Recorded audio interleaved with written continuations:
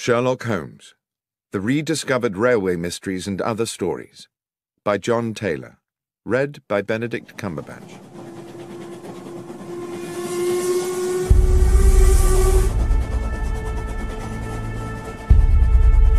An Inscrutable Masquerade.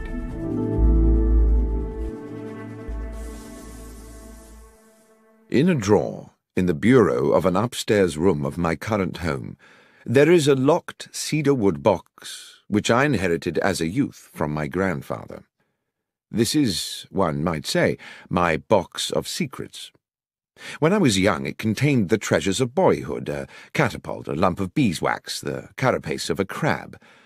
For many years since, it has been the repository of an archive, admittedly a ragged and disordered archive, a collection of notes and scribblings concerning some of the many cases of my lifelong friend, the consulting detective Sherlock Holmes, which, for one reason or another, I never took the trouble to write into proper reports.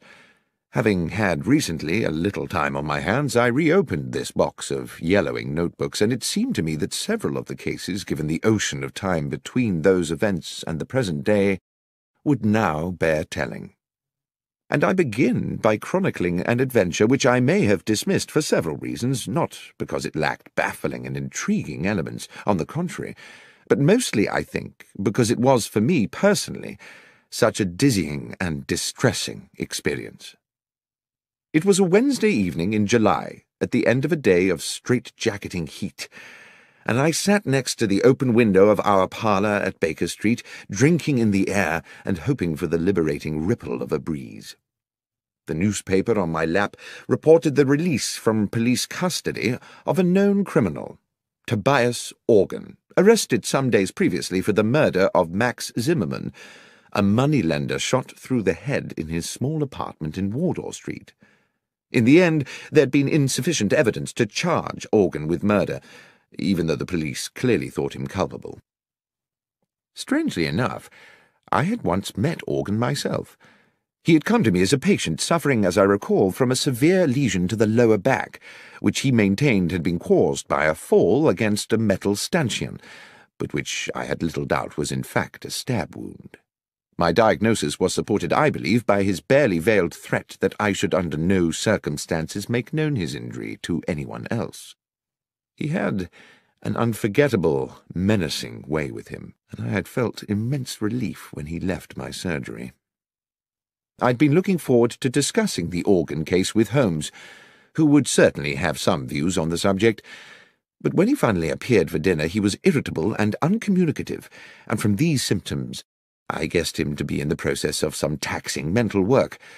All the same, I had no wish to sit out the meal in silence. "Stifling weather to be out and about, Holmes," I said, peppering a slice of beef. "Indeed, Watson, and equally stifling to be in." He busied himself with cutting into a potato. After a while I said, "I've not seen you today. I presume you were somewhere on business." "Yes, Watson, I was." Another pause, the chink of cutlery. "Somewhere local?" "Somewhere very local, Watson. I'd expect you'd like to know where." "Well, I've no wish to be intrusive." "In the basement. I've been all day in the basement of our house, and since your desire not to be intrusive is clearly struggling against your overwhelming curiosity to know, I will tell you why I was there." And he paused and smiled, in the full confidence that you will not breathe a word to a soul about it. "Why, Holmes, of course not, and on the understanding that if I do tell you, you will not be able to leave this house until my work is complete." "What?" I put down, almost dropped, my knife and fork. "You don't mean not leave at all?" "That's precisely what I mean. So it may be that you would prefer to forego my secret rather than consent to becoming a prisoner here for what might be several days." Hopelessly intrigued, I gave no thought to the discomfort of being shut indoors in this sultry heat, no thought to the boredom, not even any thought to the fact that I had appointments in my diary. "I'm prepared to abide by your request, Holmes." He stood up from the table, his meal unfinished, and went across to the hearth to retrieve his pipe and tobacco pouch. As he filled his pipe and lit it, he sank into his armchair. "I believe you have been preoccupied with the case of Tobias Organ, Watson." Yes, it has been on my mind. How? You twice left the newspaper open at that page. The moneylender Zimmerman, a legitimate businessman with a wife and young children, was murdered with an army rifle. The police have many reasons for believing Tobias Organ to be guilty of the crime, and one of these is that he owns an army rifle. Organ, of course, denies that his firearm is the murder weapon. Well, yes, I said, one would expect he would. But suppose, said Holmes, suppose there was a science which could with certainty tie a bullet to the gun which fired it. Well, that would be marvellous, I said. But there isn't, is there? Well, Watson, let us say that such a science is seminal. It is exactly this problem which I am wrestling with at present in the basement of the house. I've set up a laboratory of sorts down there where I can conduct some experiments. Progress is promising, and if the results are as I expect, they will certainly send Tobias Organ to the gallows. But Organ is an utterly ruthless villain, undoubtedly guilty of a number of murders, but devious enough always to palm them off on others. If he were to gain even an inkling of my work, we would be in the utmost danger. I can see that you would be in danger, Holmes, but how might I be? As I say, Watson, Organ is ruthless. To get at any enemy, his favourite trick is to abduct someone close to his adversary, often with, I'm afraid, horrific consequences. You know too much now, and since I'm not prepared to put you at risk in that way, I fear you must sit it out in these apartments. You must not answer the door, you must stay away from the windows, no visitors. You must lead the life of a prisoner until such time as this matter is settled. Well, I said, it might be good for me. I have a medical paper to write, and the period of confinement might induce me to keep my nose to my studies. Excellent, Watson. I'm sure your sacrifice will not be in vain. I really did not see myself sacrificing very much at all. I spent the evening cancelling all appointments of the following week, and went to bed rather looking forward to a few days of fruitful incarceration. The morning found me in a hopeful mood in what appeared to be an empty house. Holmes, I presumed, had already descended to his basement laboratory. Our landlady, Mrs. Hudson, had left me a pleasant, cold breakfast, an indication that she herself had had to leave the house early. The day, while already warm and bright, had not yet begun to turn oppressive. The clock over the hearth ticked slowly as I settled down to my books, experiencing for the first time since my student years some of the quiet ecstasy of study. By midday, the room had become hot. My concentration meandered, and thirst plagued me. I wandered downstairs to Mrs. Hudson's apartment and found her still absent, so I proceeded down to the basement to ask Holmes whether he knew what arrangements had been made for lunch. The door to the basement was shut, and when I tried the handle, I found it to be locked. From within, I could hear the occasional crack of what sounded like a gun being fired, and the grind of metal on metal like ball bearings rolling round an iron bowl. "Holmes, are you there? Watson, what are you doing here?" "I'm in the process of an investigation." "Indeed?" "Yes, I'm trying to find out what's happening about luncheon." "You'll have to prepare something for yourself," he called back. "I'm afraid I've sent Mrs. Hudson away. I cannot risk the lives of innocent people. And Watson, be so good as to keep away from the basement. Confine yourself to our own rooms and to the kitchen. There's a good fellow." "Very well, Holmes, but—" "Yes?" "I really would very much like a newspaper." "I'm afraid you must do without. Neither of us can take the chance of leaving here until this business is complete. Now, please, let me get on." I trundled to the kitchen.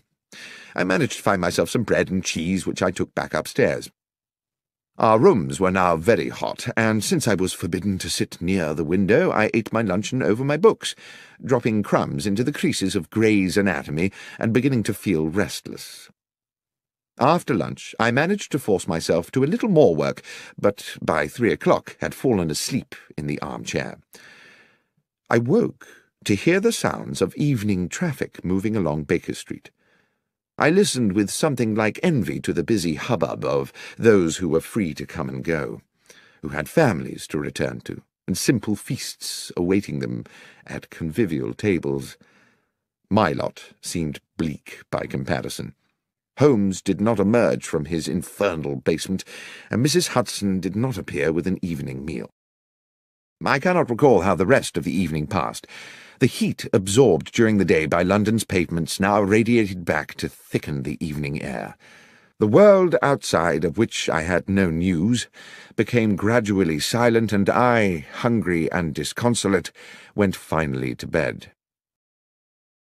The next morning, after a makeshift breakfast, I got down to some work, and was well into the argument of the paper I was writing, when I began to realize that the room was again beginning to become airless and oven-like. Determined not to succumb to lethargy as I had the previous afternoon, I decided that despite Holmes's strict embargo on going near the window, I simply must have some air. As I raised the sash, I saw a cab approaching along Baker Street and stopping directly beneath the window.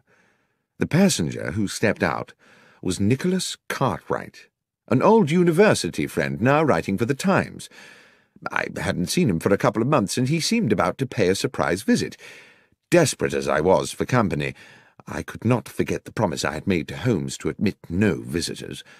The doorbell rang. My first idea was to wait for Cartwright to give up and go away, but there quickly came a second ring, and with it a call from the street through the now open window.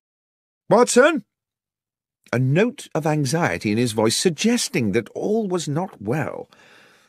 Cartwright was a good friend. I did not see how I could linger there pretending to be deaf when he might be in need of my help.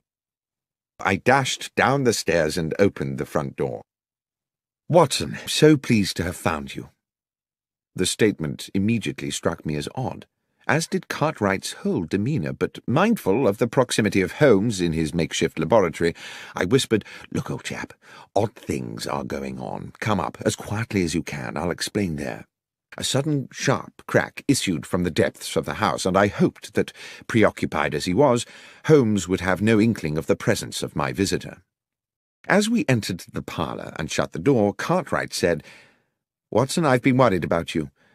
I didn't even know if I'd find you here." "Worried?" "Yes.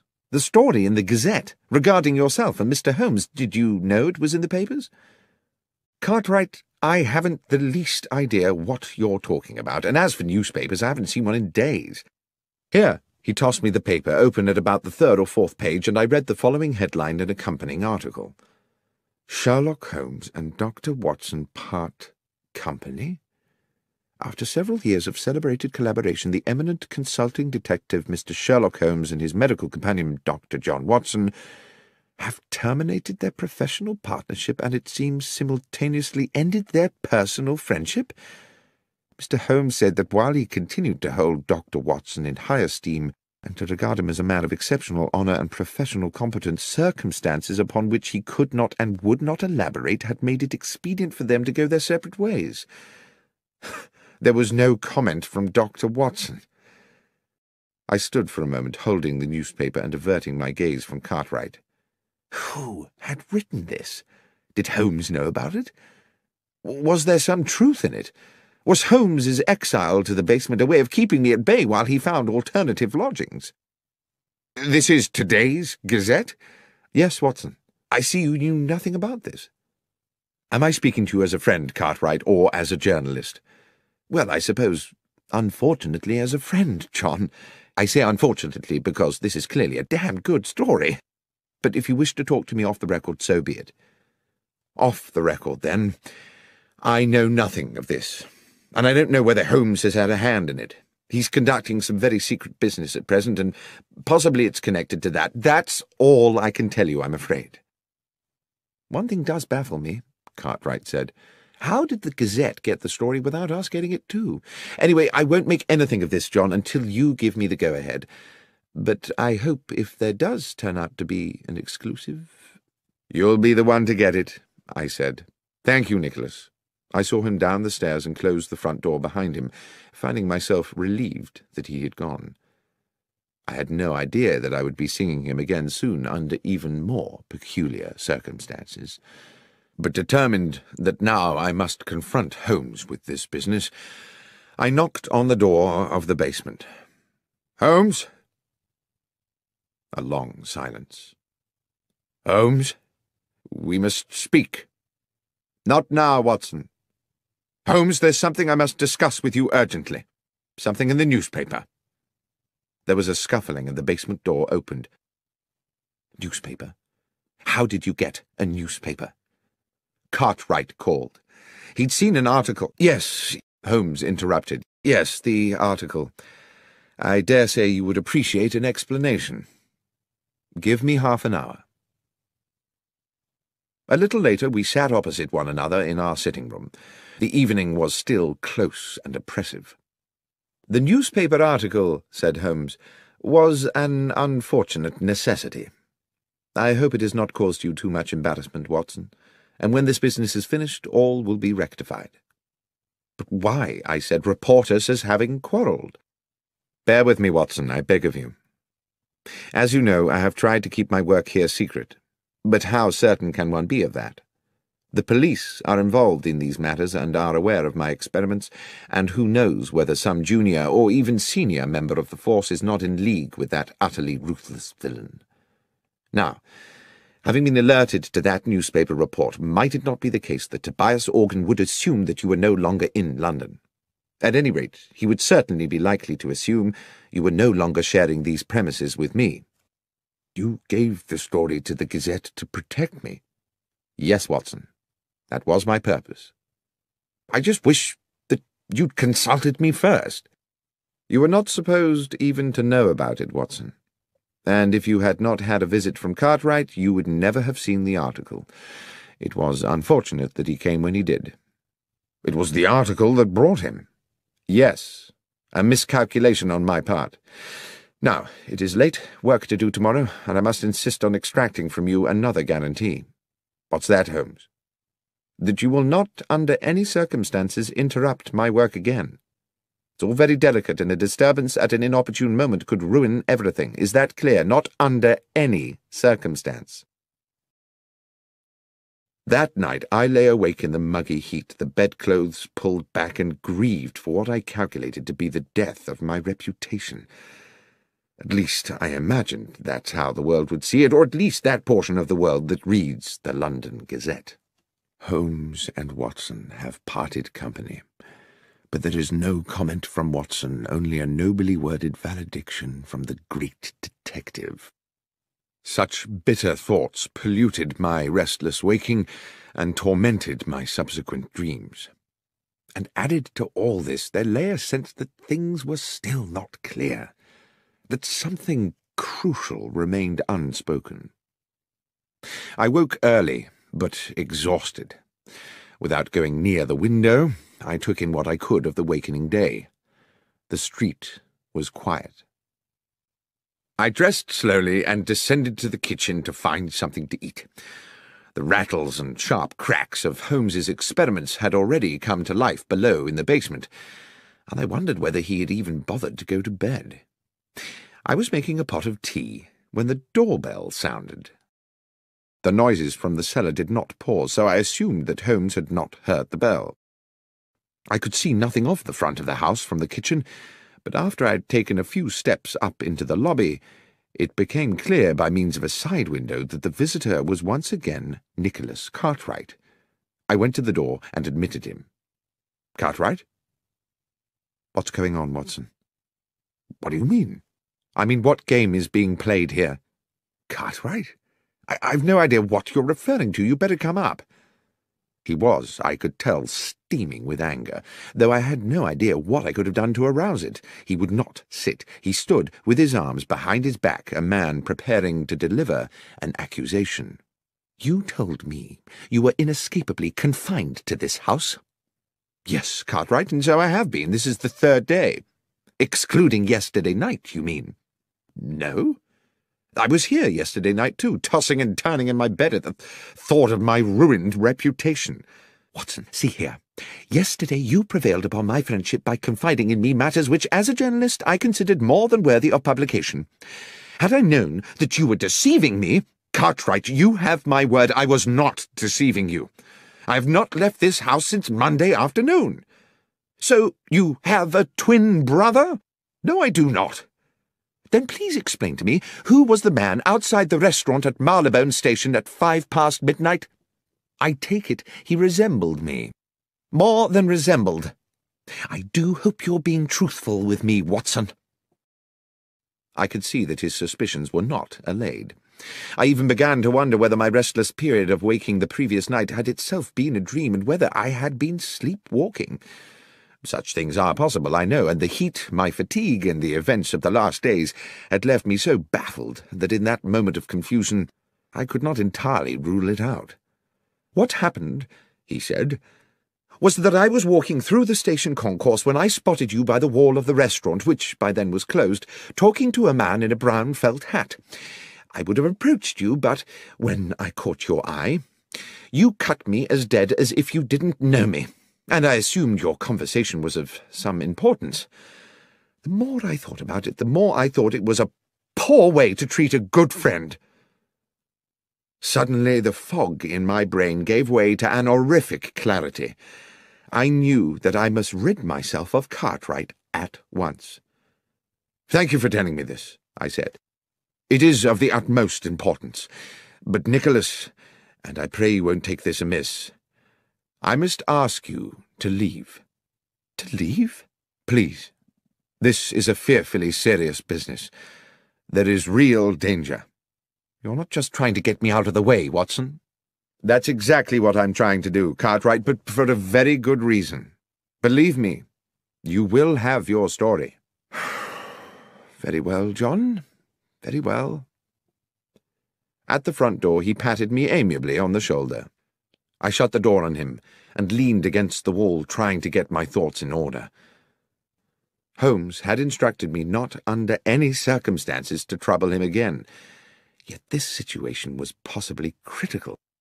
If Tobias Organ had hired some impersonator to look and sound so like me that even Cartwright, who had known me for years, could be convinced, then Holmes might also be deceived, and then what power they would have in their hands.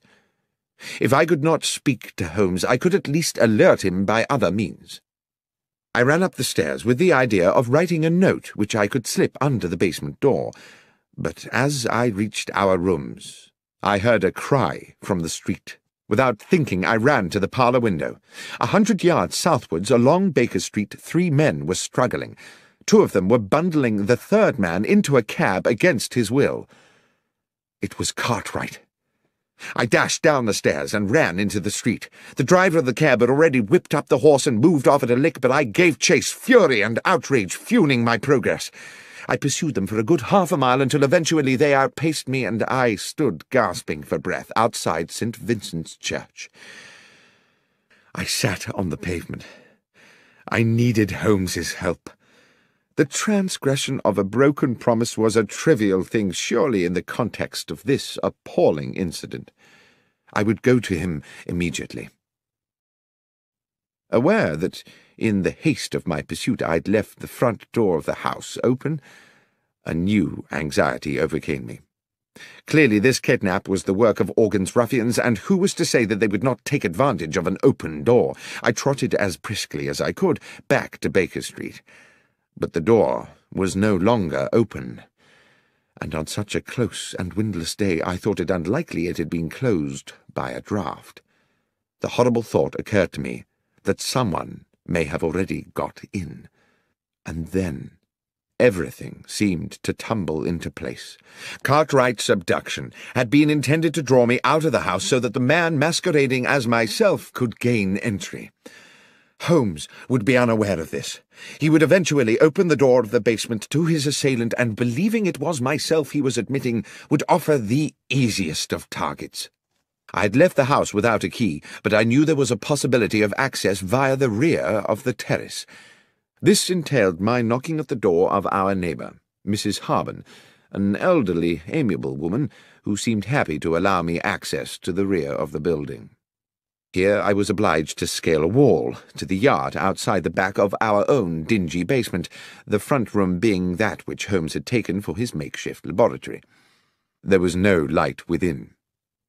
I opened the door with infinite slowness. The noise of Holmes's experiments seemed to have stopped.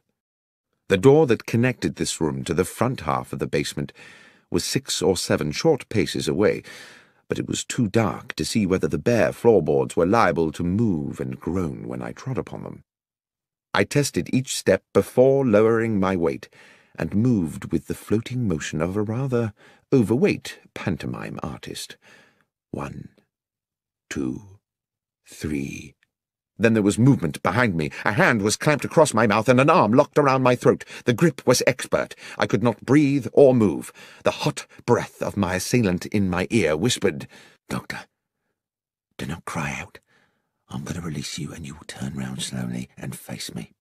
You must not make a sound. Tap my hand if you understand." I reached up to the hand around my throat, and obediently I tapped it. The arm released me, and as quietly as I could I took a deep draught of air, turning as I did so. "Lestrade!" "Shh! Yes, Doctor. Wasn't expecting you here. Or rather, in a sense I was, but since you are just about to arrive, I wasn't expecting you to come in the back way as well." The policeman smirked at his little conundrum.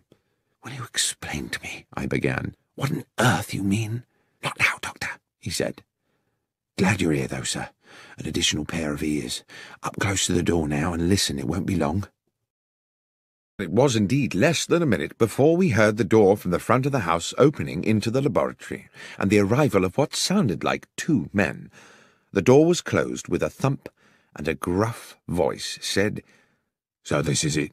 "Yes, this is where he's working." There was something familiar about that second voice. "And he won't be back for a while?" "No. Half an hour, I should think." At that moment, with a shock, I recognized the other voice. It was my own. I turned to Lestrade again, but he just put his finger to his lips and indicated that I should continue to listen. "So what's the plan, then?" asked the gruff voice within. "To match the bullet that killed Maximum with the ones from your gun," said my voice. "The police know you killed him, but they need Holmes to provide them with evidence that will convince a jury.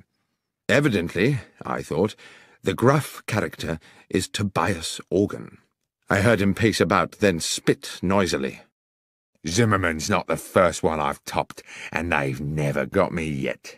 They say you only got £4, 10 shillings from him." "Never you mind what I got. Anyway, I never killed him just for the money. I killed him because he gave me a bad look. He gave me a bad look, and I gave him a bad headache. A bullet right between the eyes. Now, let's deal with this little problem." Suddenly there was a tumultuous crash, as if one of the walls had fallen in. "In we go, Doctor," said Lestrade. He pushed the door hard, and we rushed into the laboratory, where Organ had kicked Holmes's equipment flying in all directions, and where, to my amazement, I saw that he was now being attacked by myself. A perfect duplicate of me cracked him a right hook, then a left hook, and then felled him with a blow to the side of the head. Organ hit the floor like a sack of cabbages. Lestrade was on him in a flash, cuffing Organ's arms behind his back. Lestrade blew his whistle and then proceeded to arrest him. As I stood back to get a better look at my other self, the duplicate doctor put a hand to his own face, wrenched at his upper brow, and pulled and stretched until he had removed his entire face, revealing, beneath the peeling mask, the flaming eyes of Sherlock Holmes. The next moment Lestrade's officers came bursting through the basement door, and Tobias Organ was dragged away. The heat of the day had given way at last to a pleasant evening. Mrs. Hudson had returned to the house and provided Holmes and myself with an excellent evening meal. Now we sat with our brandies, and Holmes with his pipe at the open window, where a gentle breeze lifted the curtains and refreshed the parlour. "As you will have deduced," Holmes was saying, by way of explaining it all to me, "the object of the masquerade was to lure Organ somewhere where we could extract a confession from him by subterfuge." "But your ballistics experiments," I said, "would they not have been enough to convict him?" "It is a science only in the imagination," Holmes said, "and though one day I'm certain it will be more than that, there is much more work to do than I could accomplish in a fortnight. But Lestrade and I agree that if Organ believed himself to be at risk from my experiments, he would wish to destroy them. What on earth were you doing in there, Holmes, if the thing was a complete hoax?" "I'm afraid I did deceive you a little. I was not in there all the time. The mechanism of an old railway clock and a device employing elastic and a drum skin were intended to give the ear the impression of ongoing industry. "Well, it certainly deceived me," I said. "But was it really necessary for me to be incarcerated for the duration?" "I'm afraid so, my friend. If Organ, through one of his spies, had got wind that there were two Watsons, the trick would not have worked. What's more, it was necessary for him to believe that you and I had quarrelled, and therefore that the good Dr. Watson might be in the market for a bit of betrayal. Unfortunately, your friend Cartwright saw me meeting Organ's accomplice at Marylebone Station, and almost let the cat out of the bag. It was necessary for us to put him somewhere safe. Lestrade's men kindly subjected him to a temporary and very comfortable period of kidnap." "It was you who had him dragged away?" "Yes. I had not calculated that you would follow him, of course, or that you would be locked out and find yourself clambering in through the back. But it turned out well. You will make an additional witness for the prosecution." "Do you think they'll convict him?" "Oh, yes, Watson. His confession today was as clear as a bell. Tobias Organ will hang. As for you, my friend, I have given you a terrible time, and as a reward, I'm going to take you to the opera." "Tonight?" "Yes, tonight. Gilbert and Sullivan. The Mikado." "But, Holmes, my memory is you don't much like Gilbert and Sullivan." "No, Watson, but you do. And besides, I have to confess to having a soft spot for the Lord High Executioner."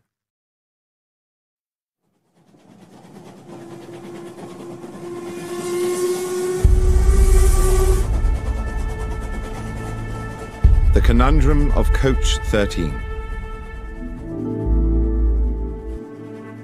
On an October morning, when rain streamed from the black clouds that swept above our Baker Street lodgings, I found my friend Sherlock Holmes in a similarly overcast mood.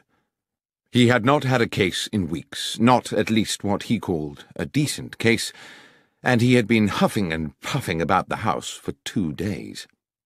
It was with some relief to both of us, therefore, that we heard the slowing approach of a cab in the street outside, and both moved eagerly to the window. The hansom did indeed stop directly beside our door, and after a moment a large and finely dressed middle-aged gentleman emerged into the downpour, paid his fare, and rang our doorbell. Holmes was smiling. Now what could make a rich American so distressed, Watson, that he would come pell-mell here to us from Paddington? "An American?" I said, drawn irresistibly, as usual, into Holmes's tantalizing games. "Certainly, and I think a formidable character." "And do you wish to tell me how you deduce all that, Holmes?" "I deduce his distress and his nationality from the fact that he just tried to pay the cabby in American dollars before recalling which pocket held his pounds sterling. As for his coming from Paddington, that was the easiest of all, for the driver of the hansom is Henry Brown. I'm surprised you do not recognize him, who always works from the Paddington rank. As ever, Watson, I apologize for the banality of these observations, but you did ask."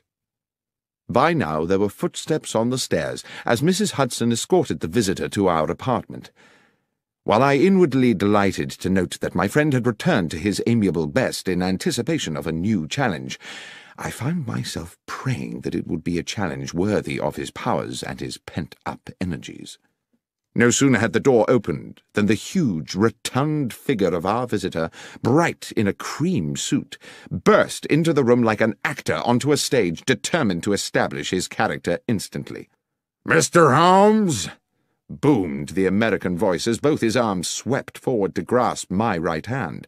"Benedict Masterson! What a great privilege to meet you!" "Delighted, but I am Dr. John Watson," I replied. "This is Mr. Sherlock Holmes." With equally booming apologies, he bowed charmingly to me and turned to my friend. "Ah, yes. Now I see. Unmistakable, unmistakable." The impression given was that he had found the first Sherlock Holmes of his acquaintance a little short of his expectations. "Mr. Holmes, I wish to ask you to act for me in a business both mysterious and distressing." "You had better sit down, Mr. Masterson," said Holmes, "and tell us everything." and having settled his cream-covered bulk into an armchair and accepted a cigar, on which he continued to puff anxiously as he spoke, the American told us his story. "I am a dealer in gold, gentlemen. Gold has been my life.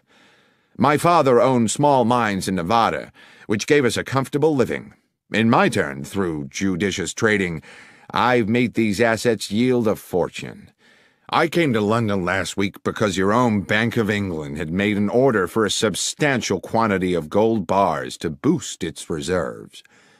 The bullion was shipped into Bristol Harbour and transferred yesterday onto a chartered London train for transfer to the bank. I have been in London doing the paperwork, of which there is, let me assure you, no small amount. And I went to Paddington this morning to meet the consignment. The train was there, the gold was not." "I see," said Holmes. "Stolen." "Undoubtedly. How much?" "We're talking 4 or 5 millions, Mr. Holmes." "That's a large loss. Is the gold insured?" "Indeed it is, but you know insurance companies, Mr. Holmes. They are ever suspicious, and the circumstances of the gold's disappearance are, to say the least, rather strange." "The details, Mr. Masterson," said my friend, "if you please." "Well," continued Masterson, tapping a thick cylinder of ash into the ashtray, "I'd asked to commission an overnight train, and also insisted that it be discreet, not armored or escorted, or in any way having the appearance of a specially secured conveyance. I was offered the charter of a passenger train which returns empty from Bristol to London once a week, and which railwaymen jokingly call the Bad Luck Special, not because anything has ever happened to it, but because it normally consists of 13 empty passenger coaches, as indeed it did on this occasion. I insisted that the gold be packed in steel containers, each locked with a unique key. You will appreciate that gold itself, gentlemen, is a weighty metal, so each box contained only as many bars as would enable the containers to be carried. In order to prevent the possibility of them being removed from the moving train, I ensured that while they were small enough to go through the open carriage door, they were too large to pass through the windows, even with the windows slid down to their largest aperture. I then arranged for the doors of the bullion carriage to be locked from the outside so they could not be opened until the train reached London." "The train was empty, then, apart from the driver and fireman of the locomotive?" "No, Mr. Holmes. It is railway practice for all trains to have a guard, a practice I was very happy to comply with, since it meant my consignment would have an overseer throughout its journey, and to this end all the steel cases were loaded into the last coach of the train, coach 13, where the guard could keep a constant watch on them. The man employed for the job was a Mr. Lyons, Mr. John Lyons, a mature and trusted employee of the railway company." Here, strangely, Mr. Masterson stopped and smiled. I inquired whether he had ever worked on the French railways. Gare Lyons, you see. Gare de Lyon." Holmes smiled politely and nodded. "Forgive me, gentlemen, I could never resist a pun. To continue, the train left Bristol at 3 this morning, as scheduled. But when it arrived at Paddington at 6, the steel boxes of gold were gone. Mr. Holmes, this was an impossible robbery. The train stopped only once for a minute or so to take on water.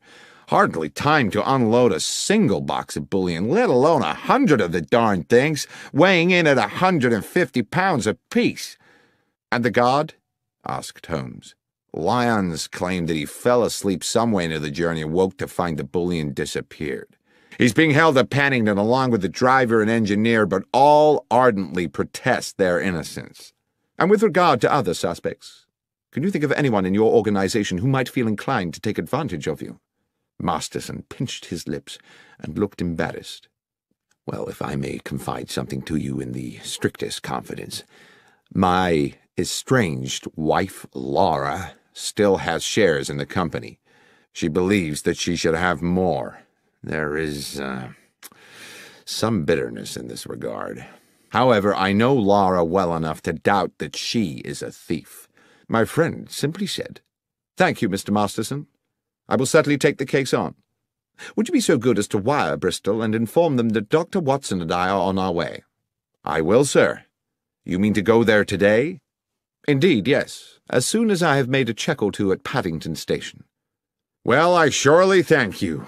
I can think of no better hands in which to leave the case of the bad luck special than those of Mr. Sherlock Holmes." Holmes did not smile. "I never leave anything to chance, Mr. Masterson. Perspicacity and reason are the tools I employ." "Forgive me, Mr. Holmes. As I say, I am fatally attracted to puns." "We will keep you in touch," Holmes said, "with all developments." Within half an hour we were at Paddington, but before boarding the Bristol train, Holmes wished to make certain that the so-called bad luck special was secure. The train had been shunted into a siding, and we were relieved to find that police responsibility for the case had fallen to Inspector Stanley Hopkins, a young but ambitious detective with whom Holmes and myself had had numerous dealings in the past. Hearing that we were being engaged by Mr. Benedict Masterson, the inspector agreed to watch over the train and make sure it remained undisturbed until our return to London. It was still raining when we arrived at Bristol, where we met the station foreman, George Willits, an amiable man in his 50s, who gave the comforting impression of having been in his job for a lifetime and knowing the whole business inside out. Willits had been on duty the previous night and took us directly to the goods platform from which the bullion train had left. Though he did his best to be of assistance, he looked painfully weary. "I apologise to you gents for my appearance," he said, "but I was on night shift last night seeing out the special.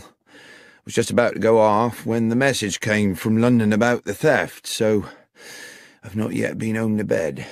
"We won't keep you long, Willits," Holmes said. "I understand you were here when the bullion boxes were being loaded." "I was, sir. I supervised them myself. Watched them being lifted into the guard's carriage at this very spot, before I sent the signal to bring in the rest of the train." "The guard's coach was not connected to the train while it was loaded." "That's right, sir. The rest of the train was shunted out of the siding and coupled up just before she was due to leave." "And who brought her in?" "Tommy Marriott, the engineer, and his fireman, Pat McGlinchey." "Old hands?" "Not quite so much a fixture as myself, Mr. Holmes, but they've been around the best part of 10 years. They're sound men." "Good. Now, if you'll bear with me a little longer, Willits, I'd like to ask you a little more about the gold itself. How many men were involved in loading the carriage?" "Well, sir, it was quite some operation. Took 4 men to load each box, 2 inside the carriage, 2 outside. Damn heavy things, if you'll excuse me, sir.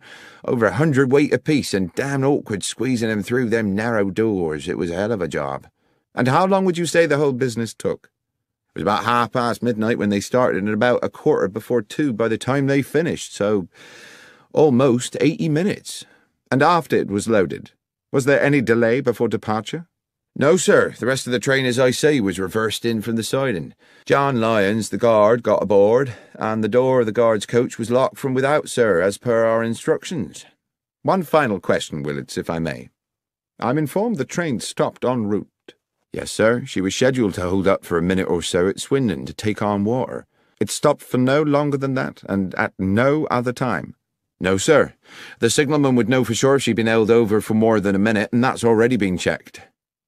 Holmes seemed to pause for a moment while he considered all this information, and then he said, "Willits, I am most grateful for your detailed and, I have no doubt, accurate recollections. Now, if you will excuse us, Dr. Watson and I will take the next train back to London and leave you to go home and get some sleep."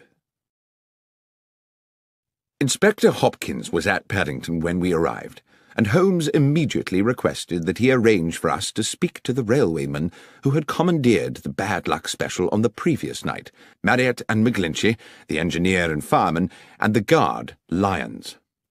In a dark office of the railwayman's quarters, on one of the grimmer outer platforms of Paddington Station, The three men sat disconsolately on rickety wooden chairs. It occurred to me that they had by now been detained in this dismal place for several hours, and when Holmes and I were introduced to Lyons, he barely had the energy to nod to us. But he did speak, his words almost drowned in the muffler which half covered his mouth. "I dare say you think me a thief, Mr. Holmes, from what you'll have heard. I'm not, sir, but what I have done is derelict my duty, so maybe I deserve what's coming." "I want to assure you, Mr. Lyons," Holmes said, "that my intention here is to uncover the truth, and uncover it I will. If you are, as you say, innocent of any crime, you have nothing to fear from the law. But tell me how you think you failed in your duty." "Well, I were meant to keep me eye on the shipment, sir, weren't I? But I fell asleep. It's not something I make a habit of, but this time I did." "And woke to find the bullion gone?" "A nightmare, sir. I suppose I should have stopped the train with a pull cord, but I was in a bit of a daze." "How long do you think you slept?" "I've thought about that, sir. I remember us passing through the White Horse Valley just before Swindon, and when I woke up, we were about 10 miles out of it and past the Lumsey Water Tower." Holmes looked towards the fireman McGlinchey, a plump man with rich black curls. "When you stopped to fill the tank, did you notice anything odd?" "No, sir. It was a dark night, and there were no lights there save the fire from the boiler. You couldn't see 20 feet beyond the train." Holmes turned back to Lyons. "I would like you to describe to me the events of yesterday evening." "Well, sir, I wasn't due to start my shift until 1 in the morning, so round about 12 I had a brown ale in the railwayman's canteen and collected some sandwiches and a can of tea for the journey." "Just tea and sandwiches?" "Yes, sir, and a piece of seed cake, if that's not too much detail." "There is no such thing as too much detail. Please continue with your story." "Well, at about 1:30 I made my way over to the goods platform. They just finished loading the bullion into the end carriage, and the other part of the train had been brought in and coupled up. A gentleman in a suit gave us final instructions. To the engineer and fireman Tommy and Pat here, he said the train was cleared to London, with just the one brief water stop, which was under no circumstances to take more than 3 minutes, and if there should be an emergency, they weren't to leave the cab. At that point, they locked me in with the gold, and at exactly 2 a.m. we were on our way. About a half hour after, I had me sandwiches and a few swigs of tea. It were a clear night, and I sat by one of the windows and watched the stars, contented with everything, sir. That's when I must have dozed, and, well, what happened after that, you know." "Thank you, Lyons," said Holmes. Then he turned to young Inspector Hopkins with a new, fierce gleam in his eye. "If we may, Hopkins, I should now like to inspect the train." We made our way along the track to the engine sheds, and after checking the locomotive, searched through each of the 13 coaches, whose number I carefully counted myself, until we arrived at the last, the guard's coach, in which the gold had been transported. "Now I have been assured," Holmes said to Hopkins, "that the doors of this coach were locked from the outside for the duration of the journey." "Yes, Mr. Holmes." "Yet it was possible to move along the train through the coaches via the connecting doors?" "Yes." "And what of the other coaches?" "I checked them. Their outer doors were all locked too, but it would have been impossible anyway for the thieves to have moved the containers along the train to jettison them from another carriage. The boxes of gold were too big to pass through the connecting doors. All that had been carefully calculated." "But is it quite certain," I ventured, "that the boxes could not have been opened and the gold removed bar by bar?" "Quite certain," said Hopkins. "Not without the original keys. They were unique to each box." "Besides, Watson," said Holmes, "if the boxes had been opened here, then, with or without the gold, they would still surely be here now. Speaking of which, Hopkins, the carriage is just as it was found when the doors were first opened this morning. As I said, Mr. Holmes, nothing's been touched." Holmes took an initial sweeping glance around the carriage interior, then stooped to pick something up from the floor. "This brown paper, I presume the wrapping for the guard Lyons's sandwiches?" "Yes." "This is can of tea?" "Yes." "Curious. That he had a can of tea?" No. Curious that a man under stress should be so painstakingly tidy. I don't understand, sir. Never mind. What do you make of this, Hopkins? Holmes had picked up from the corner a loop of scarlet fabric, silken and ruffled. I don't know, Mr. Holmes. I was completely baffled by it. It seems to be a small decorative item of some sort from a lady's wardrobe. A hair tie, I should think, I said. How might it have got here? I don't know, Doctor, I'm sure. But I suppose it's theoretically possible that someone might have concealed herself in another carriage. Holmes had put the object to his nose. There is a perfume to it, he said, but faint, as though it had not been worn for some time. Could it belong to the thief? I asked tentatively. Possibly, said Holmes, though I think that might have been a thief too many. He stooped to replace the scarlet fabric on the floor of the carriage. I think we are close to a conclusion, Watson. Hopkins, I should like to talk to the guard lions again, and to the driver and his fireman. Please make sure that there is at least one other police officer present, and we must be sure to invite Mr. Benedict Masterson to our little denouement, since he's been kind enough to pay the fee for this investigation. By the time Masterson arrived, the clock was approaching 9, and we sat in the old mess-room bathed in dingy yellow gaslight. The rain rattled ceaselessly on the roof and windows, and, when we were all assembled, the 3 weary railwaymen, along with Benedict Masterson, Inspector Hopkins, a junior officer, and Holmes and myself, the gathering became hushed and expectant. Masterson said, "Well, this has certainly been a baffling business, Mr. Holmes. But I assume we're here because you've picked up some clues along the way. You are certainly a man equal to his reputation, sir. The inspector mentioned a red silk trinket of some sort." "Yes," Holmes said. He produced the item from his pocket. "This piece of perfumed fabric. The clear message is that someone was concealed in the carriage with the bullion." "I see. And moreover," I put in, "that the concealed person was probably female." Masterson appeared a little shaken. "Female, you say? Oh, dear." "If I may," said Holmes, "we will return to that later. Mr. Lyons, let us revert for the present to the subject of your sandwiches." "My sandwiches again, sir?" "Indeed. The sandwiches you took on board the train last night, together with the seed cake and the can of cold tea. You say you ate them just before you fell asleep." "Yes, sir."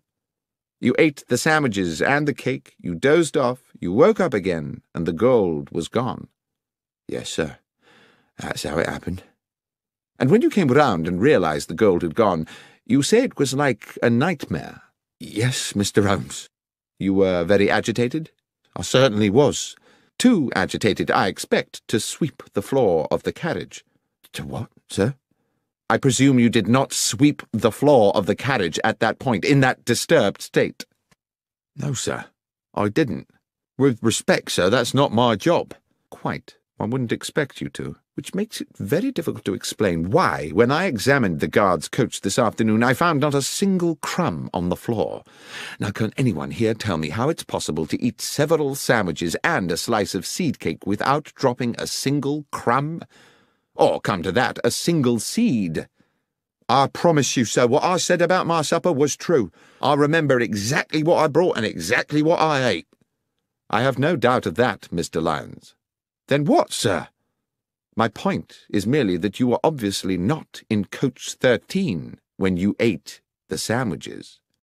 "On my honour, Mr. Holmes, I swear I was." "Oh, you were in a carriage, certainly, but you were not in the carriage in which your sandwich wrapper was found. The coach where you ate your supper, the coach with the bullion, never made it to London." "Mr. Holmes, this is confusing," began Masterson. Holmes interrupted. "On the contrary, Mr. Masterson, it's very clear. The coach containing the gold was uncoupled from the train when it stopped for water, run into a siding by those awaiting it, and unloaded of its cargo at their leisure during the night. It was a perfectly dark night. There was no moon, so the railwaymen, as Mr. McGlinchey here has recently confirmed, could from the water pump see nothing of what was going on at the back of the train. "But, Mr. Holmes," said Inspector Hopkins, "the Bad Luck Special has 13 coaches. Everyone knows that. And you will no doubt yourself have noted that we passed through exactly 13 coaches in our inspection of the train this afternoon." "Oh, it has 13 coaches now, of course, Inspector," Holmes said.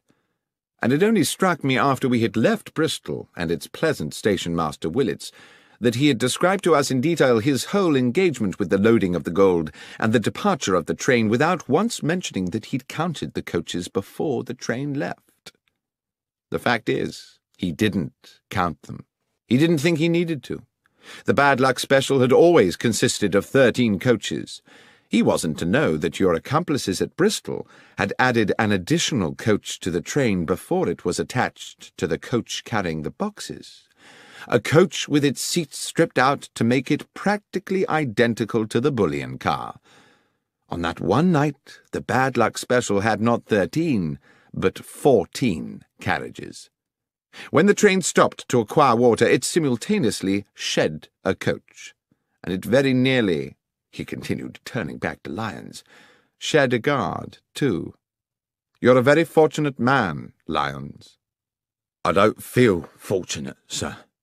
"Your good fortune is that you are still alive, and that in turn is because you were fortunate enough to fall asleep. Imagine if you had not. The train stops. The thieves uncouple the rear coach with yourself inside it. As soon as you see them, you become a risk to them. There's no telling what they might have done. What I believe actually happened was that as they were releasing the carriage from the train, someone noticed that you were asleep inside. They took the opportunity to move you into the next coach, along with your tea can and sandwich wrappings. You may be thankful you did not wake at that moment." Masterson wore an expression of amazement. "I am full of admiration, Mr. Holmes. But at the same time, I feel somewhat desolated. This clearly means that someone in my organization has betrayed me." "Which brings me back to the ring of scarlet silk discovered in the carriage, certainly an intriguing adornment to the problem," said Holmes. "It could indeed signify the presence of a woman." "But there is the mystery," I said, "of how she got there or what she might have done." "I think, however," said Holmes, "that is a mystery with a simple solution." At this point Masterson appeared rather tragically stricken. "You're thinking—" "Yes," said Holmes. "You're thinking that my estranged wife, Laura— Dear God, that foolish woman—" "Oh, come along, Mr. Masterson. You know full well your wife had nothing to do with it. There was no one aboard the train save the 3 men here, driver, engineer, and guard, and none of them had anything to do with the robbery." The 3 railwaymen looked at one another as though they had suddenly had revealed to them their entitlement to a joint fortune. "As for the thieves," said Holmes, "they are to be located somewhere nursing a hoard of bullion, apart, of course, from their paymaster, who is sitting here with us. Is that not so, Mr. Masterson?" Masterson blustered and steamed. He was outraged. This was absurd. "How dare you, sir? What evidence have you for such an outrageous suggestion?" "I had misgivings from the beginning. I could not understand why you came to me so quickly after the theft had been discovered when you had so much else to deal with. I see now that you were at pains to demonstrate to the insurance company that you were doing all in your power to recover the bullion because, of course, if you could have both the gold and the insurance money, you would have considerably augmented your fortune. But worse still, what your partners in crime would have done to Mr. Lyons, had he not had the good sense to fall asleep on the job, hardly bears thinking about. You were prepared not just to steal, but to be an accessory to murder." "This is speculation, Mr. Holmes. This would not stand up in court. You should be looking for another felon. What about that red silk ring?" "Ah, yes. You've been very subtle about that, Mr. Masterson, suggesting your wife's name one moment and the next assuring me that she could not possibly be implicated. I doubt whether you thought she would be, but you certainly sought to throw me off the scent. What was that item, if not a red herring? And is that not, for those who like to play games with words, another way to say a red herring? What fun you no doubt planned to have with that joke, Mr. Masterson, had you got away with this business. Now it seems the joke is on you. That was one pun, Mr. Masterson, which you would indeed have done better to have resisted. But whether justice was fully done is a moot point. In expectation of reducing his own sentence, Masterson eventually divulged the names of his accomplices and led police to the embezzled bullion. And although he was committed to prison for several years, it was clear that once his sentence was served, he would continue the life of a wealthy man. "I can't understand," I said to Holmes a couple of evenings later, "why you seem so damnably happy." "A man is never more content, Watson," he said, "than when doing well what his nature has fitted him to do. On which thought, will you pass me the tobacco pouch? I think we should indulge ourselves in a brace of good pipes."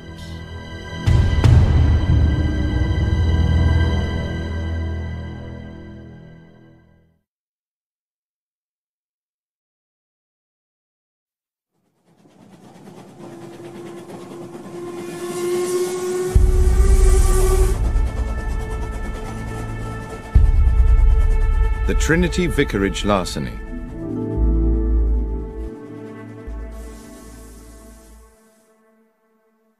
One fine spring morning, Sherlock Holmes and I received into our rooms a portly gentleman in a purple dress. That at least is how it momentarily appeared to me, as I glanced up from the Daily Chronicle at the open door. The purple gentleman, it transpired, was the Right Reverend the Lord Bishop of Kent, an old acquaintance of Holmes, and he had brought with him, as so many of our visitors do, a problem that was clearly causing him some agitation. Mollified a little by coffee and a cigar, Bishop Spriggs needed no prompting to divulge his story. "The nub of my problem, gentlemen, is an unfortunate young priest.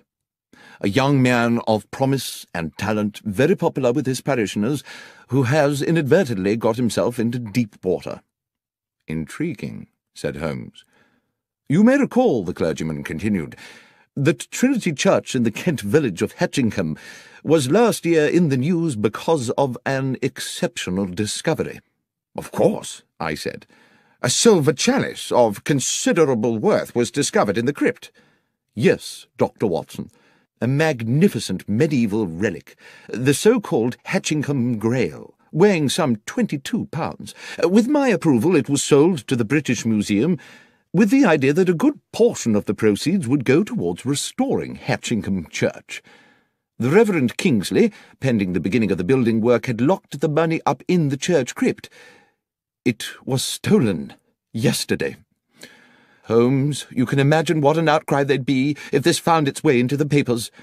It would be bad for Kingsley and the Hetchingham parish, and goodness alone knows what it would do for the reputation of the church. At any cost, the money must be recovered and the thief put away. And I mean any cost, Holmes." "Let us not concern ourselves with fees just yet," Holmes said. "Are there any clues at all as to who might be responsible for this theft?" "I'm not sure about clues," replied the clergyman. "Kingsley did make some sort of an attempt to discover the identity of the villain by chasing him over the fields after the theft, but I'm afraid he didn't get very far." "I think we had better meet the young reverend," said Holmes, "as soon as is practical. Watson, would you be at liberty to accompany me to Hetchingham for a few days?" "I'm utterly indebted to you both," said the bishop. "I dare say while you're in Hetchingham we could put you up at the Trinity Church Rectory. Or there's the Jolly Bulldog, if you'd prefer an inn." "Ah," said Holmes, "the Jolly Bulldog. Now that sounds like just my kind of animal." We journeyed to Hetchingham the next morning and established ourselves at the cosy but crumbling hostelry that was the Jolly Bulldog. Our landlord was a bluff man called Starkey, taller by inches than Holmes, and compelled to stoop to avoid the beams of his own ceiling as he lumbered about in heavy boots serving his customers. He grudgingly provided us with a late snack of bread and some rather tough cold meats, complaining that if everyone chose to be fed at 2:30 in the afternoon they would have to invent a new word for the meal taken between luncheon and dinner. "Leftovers," said Holmes to me impishly, and at a level which I am sure Starkey was meant to overhear, "might be that word?" The publican growled ominously as he left us, and I leaned over to Holmes and whispered, "There is surely an example of how a little power may go to the head of a man and make him too big for his boots." "I was thinking rather," said Holmes, "from the way he clumps about this place, that his boots are rather too big for him." I saw the two gentlemen on a nearby table smile at this remark. "I shouldn't take a lot of notice of Starkey," said one of them amiably. "He's just as tiresome with all the customers." The gentleman introduced himself as John Hapton, and his companion as Matthew Winslow. Although neither Holmes nor myself disclosed the details of our mission to Hatchingham, it seems they knew we were expected, and it turned out that both gentlemen were members of the parish committee, and were fully apprised of the theft, though they were quick to assert that it was not yet public knowledge. "I hope you will be successful," said Hapton, "in bringing this thief to book. We are fond of our vicar, and he has been a deeply troubled young man since it happened." The Reverend Kingsley's house was accessed from Hatchingham Lane by a short stone path. A few steps beyond the vicarage stood the church, with, on the west side, a moderate-sized graveyard. On the other side, with its own access to the lane and shaded by a handful of fruit trees, stood Cherry Cottage, which we would later discover to be the residence of the verger and his wife. The Reverend Kingsley was a man in his early 30s, small in stature but of good looks, his clerical dress the quintessence of neatness. While clearly stricken by his predicament, he remained calm and articulate, and did his best to make us welcome in a pleasantly appointed parlour whose deep-coloured, thick-piled carpet and embroidered cushions evidenced a delicate sense of taste. "It's a relief to see you, gentlemen," he said. "The bishop told me all about you, about your many successes in solving complex cases. The problem, as you know, is that while we saw the thief escape, we were unable to establish his identity. However, there are one or two factors which, though they seem opaque to my own consideration, might prove illuminating under your own, if I might show you." "I would be most grateful, Mr. Kingsley," Holmes said. "First, though, I see that you have recently held a meeting in this charming room. I presume that apart from the 3 other gentlemen present, the 4th was yourself? You keep the side chairs in another room, I take it." "Good Lord, how did you know all that?" "Oh, it's a simple matter. The carpet beside the window has indentations of 4 chairs, and therefore I presume 4 people, but there are no chairs in the room whose feet would match." "Well, yes, you are, of course, quite correct," said Kingsley with a broad smile. "The parish committee convened here just yesterday, as we do each week. Yesterday was the day I broke the news that the Grail money had been stolen, and I hope that that news will remain privy to the committee members until such time as the thief is caught, but—" The vicar paused, and Holmes said, "Please, go on, Mr. Kingsley." "But," continued the young clergyman, "the gentlemen on the parish committee are the same 3 who sat here 2 weeks ago, when I revealed that the money for the Grail was in the crypt of the church. Only they and I knew of the fact, you see, so I can no longer be as confident as before that they are all honest men, which is a most unfortunate thing." "It was all in cash, I presume," Holmes said. "Yes, Mr. Holmes. I kept cash so that I could employ local men to restore the church and pay them by the day. I have little time to run to the bank and make a withdrawal every time a man finishes plastering a wall." "The money was under lock and key?" "Yes. There is a safe in the crypt where the church's small treasures have always been secreted." "And the crypt itself is locked?" "Yes. It can be entered either from within the church or by a door leading from the churchyard, and both those doors are locked at night. Mr. Holmes, I do hope you can help me with this. I don't know how my flock will ever forgive me if that money is not returned."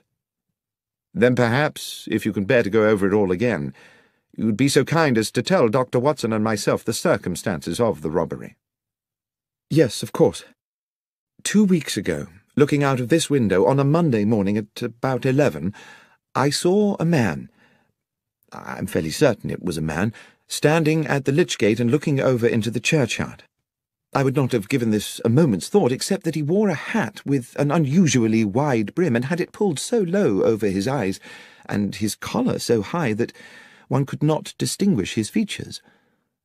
As I say, I cannot even be certain it was not a woman, except for his way of moving.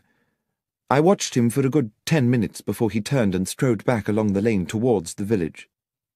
That same afternoon, this time from an upstairs window, I saw him again, but now further along the lane, standing under a tree and once again seeming to study the church and its grounds. His contrived anonymity naturally put me on my guard. In the evening after those first 2 sightings, I was sitting in that very chair, Dr. Watson, which you are currently occupying, when a thought hit me like a bolt of lightning, a thought which you no doubt will be surprised had not occurred to me earlier, that this stranger might have designs on the money in the crypt. After this alarming epiphany, I spoke to my verger, Sam Manners, and his wife, May, who keep house for me.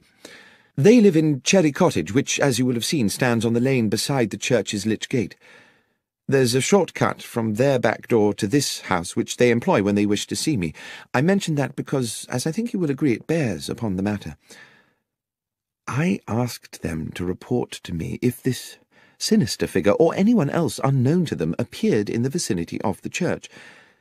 And indeed, it seems as if the man in that hat had begun to watch my whereabouts, because first May Manners, then her husband, reported to me that they had indeed seen the man in the hat.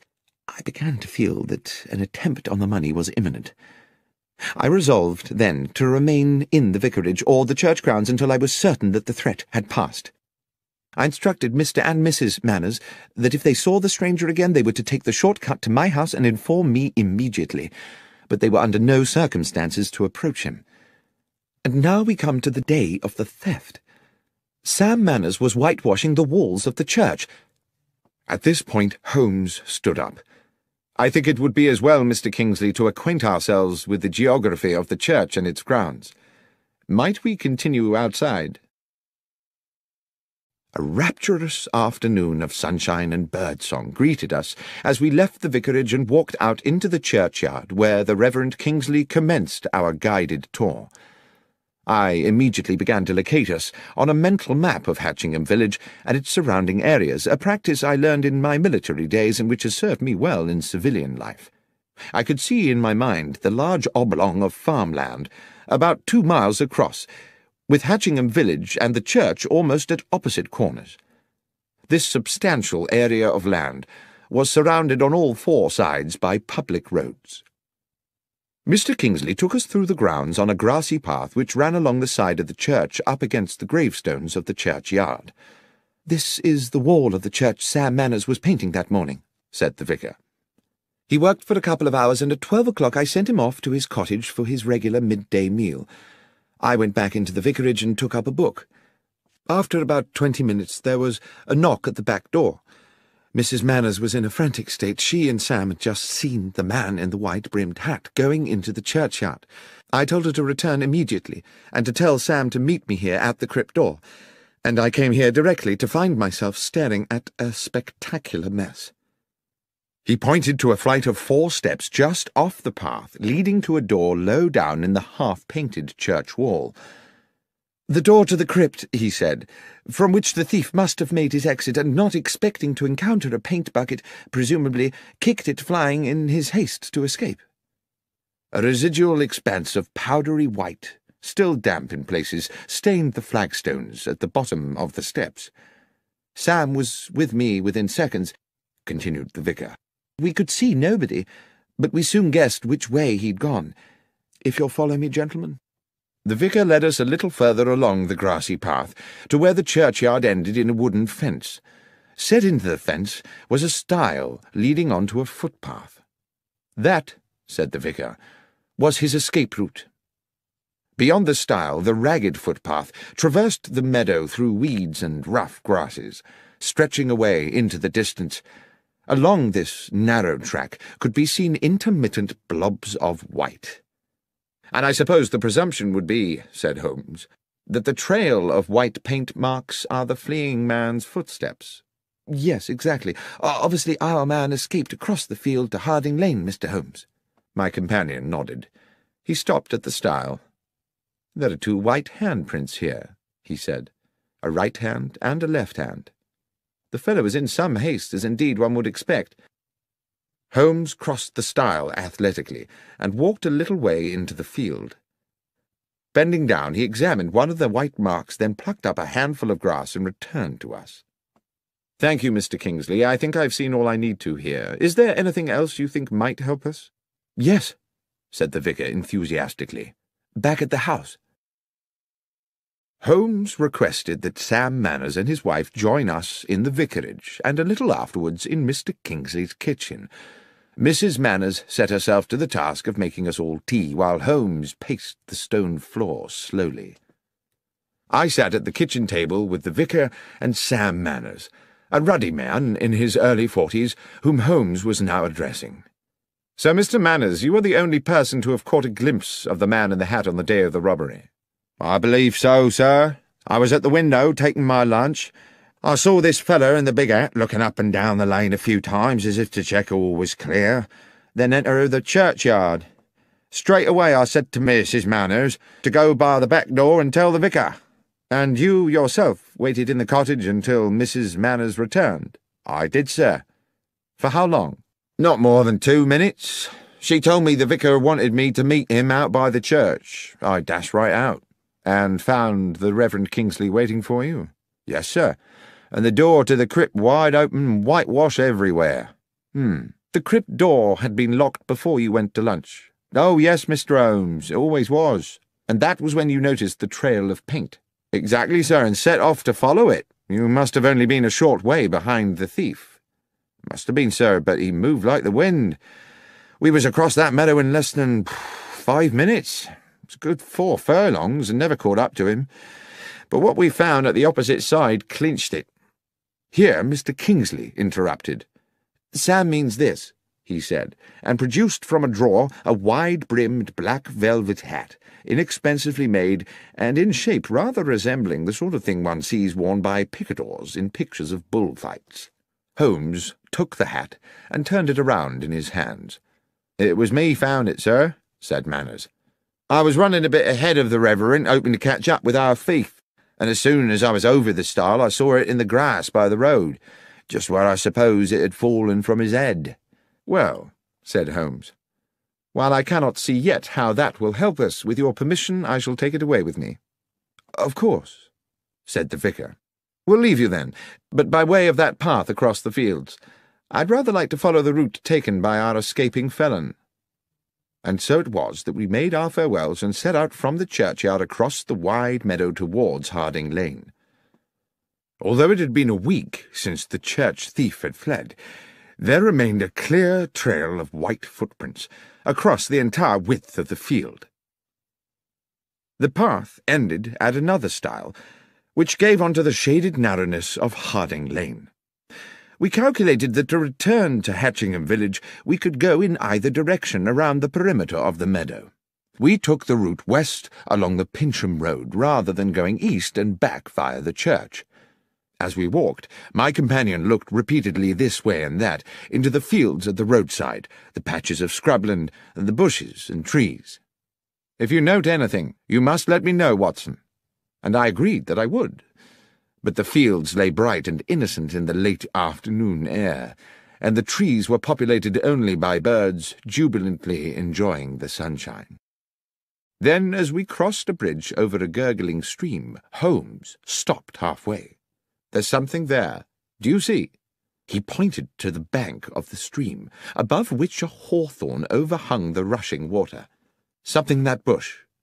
A pair of somethings, unless I'm mistaken." We clambered over the balustrade of the little bridge and dropped onto the bankside.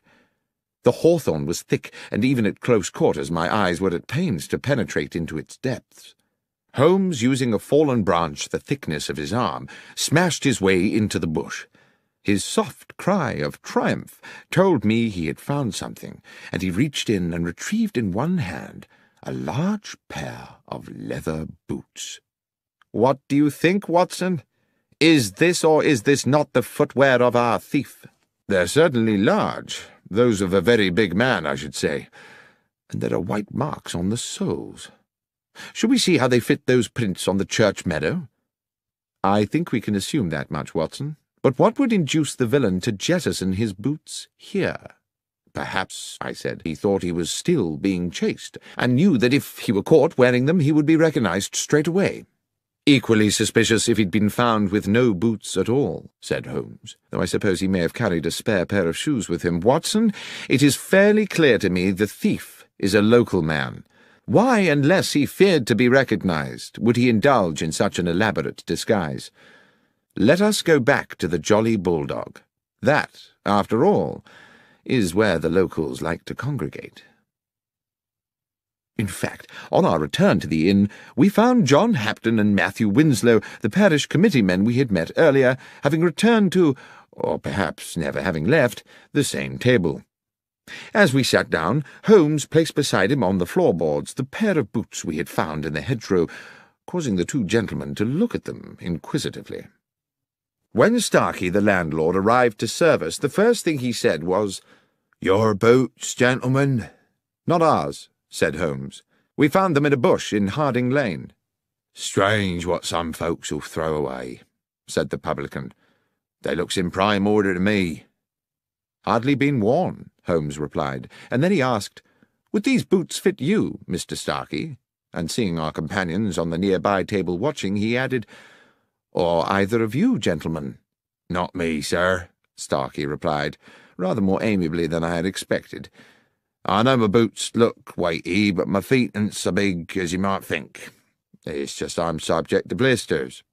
"But you find big boots help your blisters?" I asked, my experience of patients suffering with that condition telling me the opposite. "No, sir. To start the blisters, I need to put on 3 pairs of thick hose, so I always gets my boots well over my proper foot size." Then, rather sardonically, he said, "Thank you, though, for asking, sir." Mr. Hapton, on the next table, asked, "Do you mind me asking you, sir, what's your interest in boots?" Holmes said, "It's an investigation we are conducting in which boots have, well, some scientific significance." Then to me he whispered, as our neighbour turned away with a disbelieving grimace, "It's as I thought, Watson. We have our culprit." "Starkey? No, not Starkey. One of these—" and I indicated with my thumb the 2 men from the parish committee. "No, Watson." "Who, then?" "These boots, Watson, do you observe nothing untoward about them?" "No, not at all. They're practically new. They're of a large size. Apart from that, they are undistinguished." "On the contrary, my friend, I would say they were distinguished by a lack of paint." "I beg your pardon?" "I mean, Watson, that there are white marks on the soles, to be sure. But tell me, pray, how a man with his hands covered in whitewash could have unlaced and removed his boots without leaving marks on the laces?" "I don't know," I said, "but it would be a singular coincidence if someone completely innocent had jettisoned a pair of boots with paint on the soles." "There is no coincidence," Holmes said.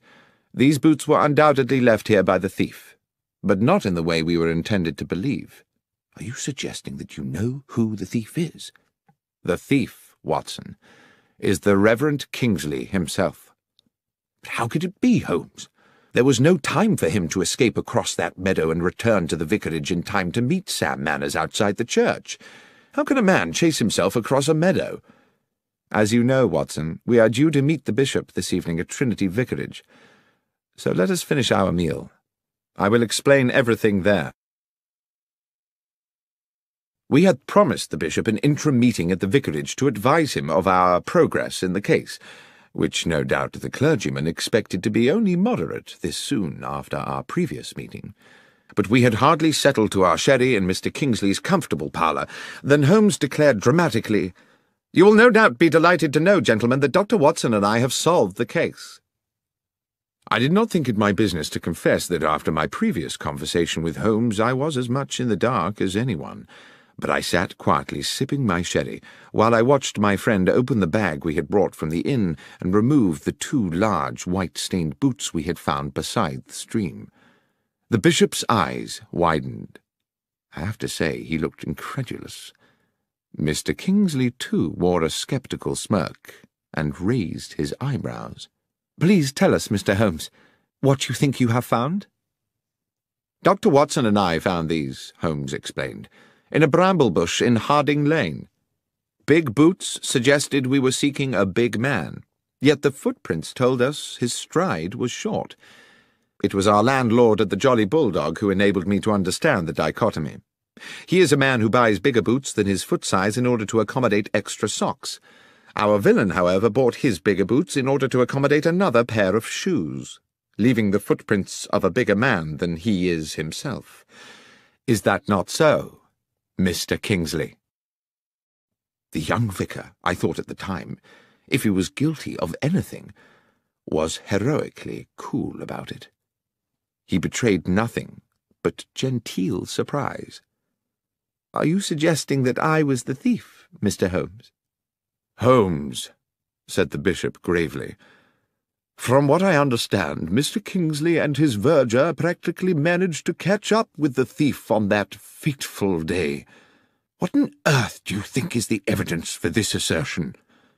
"My lord," Holmes said confidently, "Mr. Kingsley wished to embezzle the money raised by the sale of the Hatchingham Grail and decided to construct a piece of theatre which would deceive investigators. He not only invented the spectral man in the large-brimmed hat, he also on several occasions paraded in the hat and the high-collared coat and ensured that Mr. and Mrs. Manners caught a glimpse of him.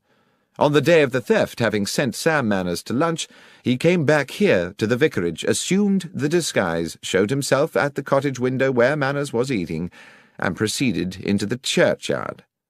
Dashing back to the vicarage again, he slipped out of his cloak and hat and waited for Mrs. Manners' knock on the door. He told Mrs. Manners to summon her husband and rendezvoused with him outside the crypt door." "And then what?" said Mr. Kingsley, insolent with fury. "I put on these boots, unlocked the church, went down to the crypt, took the money, escaped the church, jumped the stile and ran across a mile of the field, then dashed a mile back, took off the boots and waited calmly for Sam to arrive, whereupon I went chasing off across the field again? That would indeed have been ingenious.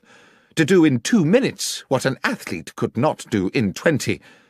Yes, indeed. The question, as my friend Dr. Watson has clarified, is precisely, how may a man chase himself across a meadow?" "And the answer?" asked the bishop. "No one will ever know at what point you took the money, Mr. Kingsley. As the keyholder you are free to do it at your leisure, and, for all one knows, it may never have been in the crypt safe in the first place. Certainly there was no need for you to waste time on it on the day we are discussing. You wished to ensure there was just enough time with Mr. Manners at lunch for you to get to the crypt door and kick over the whitewash bucket. And of course you had given Mr. Manners the task of whitewashing that particular part of the church wall, simply to ensure that there would be a bucket there to be upturned. That was all you needed to do, because, and here is the thing, you had made the footprints across the field on the night before. You had also, I have no doubt, planted the boots in the hedgerow on the same occasion, making sure they had plenty of white paint on the soles. Foolishly, you forgot to daub a little on the shoe laces." At this point, the vicar dropped into a chair as though all resistance had suddenly fled him, and I believe that as Holmes proceeded, we all realized that he was now approaching a devastating conclusion. "At some hour of that night, Mr. Kingsley, having splashed so much whitewash on the underside of the boots that your hands were gloved with paint, you planted your white-printed trail along the footpath across the meadow to Harding Lane. Afterwards, you dropped the wide-brimmed hat by the stile and jettisoned the boots in a bush further along Harding Lane. The trail of prints was therefore neatly in place for the deception next morning, and I dare say you were solicitous to keep Mr. Manners away from the stile, where he might prematurely stumble upon your, if I may so misname it, handiwork." "But one moment," said the bishop. "If Mr. Kingsley had dropped the hat the night before, how could he have been wearing it that morning?" "Well, of course, that's simple," said Holmes. "There were two hats. And finally, there was the question of the keys." "What question was that, Holmes?" I asked. "I don't recollect any mention of keys." "Precisely. There was a distinct absence of any such mention. Why? Because a key would have been needed to enter the crypt, and Mr. Kingsley thought it better not to raise the tricky matter of how such an intruder might have got hold of one." The pale face and slumped figure of Mr. Kingsley indicated his utter defeat. The bishop clearly needed no further convincing. "The money, Kingsley," he said. "Have you spent it?" The vicar looked bitter. "I'm a gambler, Bishop. And the truth is that over the years I have burdened myself with appalling debts. I started to use the church money bit by bit. I meant to return it one day when I had a big win, but money runs through my hands like water. There's little of it left." "Then it's a matter for the police," the bishop said. "And we must find a new vicar for Hatchingham. I fear that you, Mr. Kingsley, will for many years be the incumbent of a much dingier parish."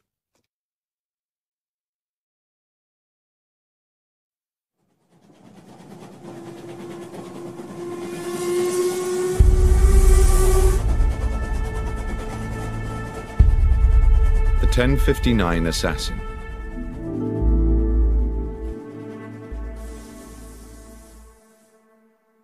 It is now well known that the investigations of my friend and companion Sherlock Holmes, which I have had the privilege to document over the years, represent only a small portion of his life's work.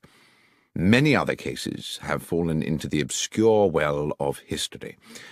But nothing departs this world without leaving some trace or memory, and now and then an old story rears its head.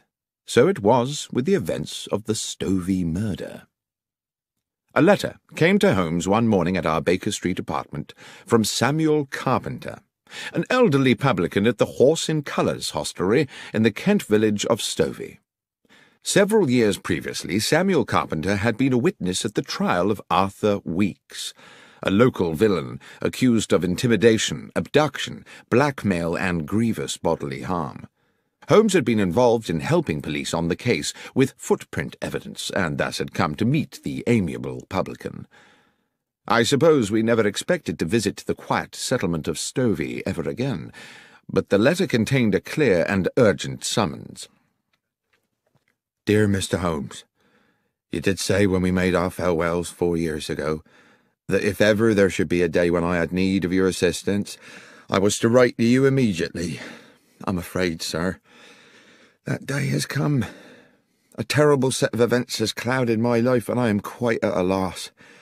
Arthur Weeks, that ruthless villain you helped put away, died in jail a few months ago. Ever since then his son, Henry, has been making our lives a misery. I found my dog Catcher shot dead in the field, and twice a dead fox in our water tank. I started getting letters threatening to burn down the inn, telling me I should one day wait in vain for my wife to come home. Terrible things, but all written anonymous. Then he brazenly come and drink at the inn as innocent as you like. Well, last week our son Jack told Weeks straight there, in front of all my customers, that he'd gone too far, and he'd better prepare himself for some serious consequences. I wish he had not done it. 2 days afterwards, Weeks was found shot through the head, and my Jack is now being arrested as a murderer. If there's anything you may be able to do, Mr. Holmes, please come immediately." I knew that Holmes had taken strongly to the publican, so it was hardly a surprise to me when he asked, as is his way, whether I had any pressing engagements over the next few days, and, when I said no, instructed me to pack immediately an overnight bag. Within an hour we were aboard a Kent-bound train. In Stovey village we took rooms at the Horse in Colours, and as soon as we were settled in, sat with our landlord at a table in the bar, where a large fire battled the chill in the air. Holmes said, "Now, Mr. Carpenter, the first thing you must do if I am to help you is to answer my questions honestly and accurately." "That I will do, Mr. Holmes." "Your Jack made a threat to Henry Weeks here in this bar?" "Yes, sir." "And 2 days later Weeks was found dead?" "Dead with a shot through his head, just outside the village where Nightingale Lane crosses the London railway line, and his horse tied up nearby." "And they came to arrest Jack when?" "That very night. But Jack wasn't here, of course." "Wasn't here?" "Jack couldn't have killed him, Mr. Holmes. Jack was already aboard the London train when Weeks was killed. He was off to buy himself a suit for his wedding. I took him to Stovey Station myself that evening to catch the 10:59. There weren't a moment when Jack left my sight. I watched him get on that train and waved him off as it left. But the police didn't seem to think that counts for anything. Soon as he got back here next day, they carted him off, and he's now under lock and key in Maidstone jail." "Well, Mr. Carpenter," said Holmes, "I accept unequivocally that what you are telling me is the truth. But my sense is that this is going to be a very convoluted business, and I must impress on you the need to be patient." When Carpenter had returned to serving his customers, I said quietly to Holmes, "Surely, if what the old chap says is true, the police have no case. Weeks must have had 100 enemies hungry for his blood, with far weaker alibis than Jack Carpenter." "Perhaps so," said Holmes, "but I fear the word of a father in defence of a son is unlikely to be regarded in court as compelling evidence, especially when the police have their minds made up in advance. Watson, I've a suspicion that things may get a lot more obscure before they become clearer. Let's make good use of the afternoon by acquainting ourselves with the details of Henry Weeks' unfortunate end." Our escort to the scene of the crime was a local policeman, Sergeant Berry, a man of stubborn practicality, whose uniform one suspected must have been artfully augmented to accommodate the spectacular rotundity of his belly. He clearly felt he had better things to do than to accompany a consulting detective to the scene of a crime when the culprit was already halfway to the gallows. Walking from Stovey village, we arrived at a spot about 30 yards from a level crossing where the main London railway line traversed Nightingale Lane. "Darkhill Crossing. Corpse found here," Sergeant Berry said bluntly. 6 feet from the fence. Victim's horse still tied to the fence. Cause of death, single bullet entering just here."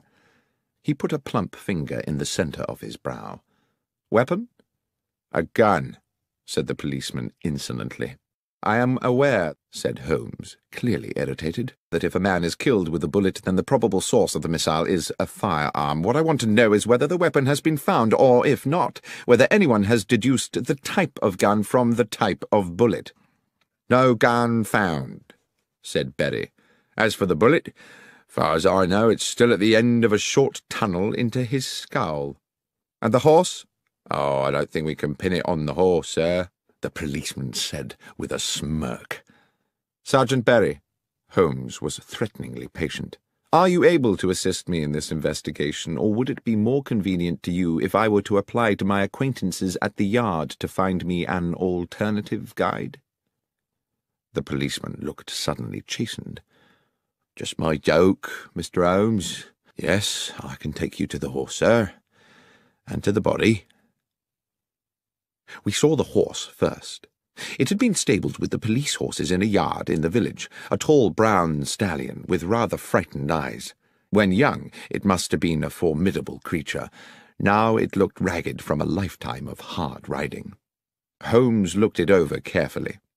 The animal was skittish, seemingly distressed, and tried to pull away when Holmes held its bridle to examine its head.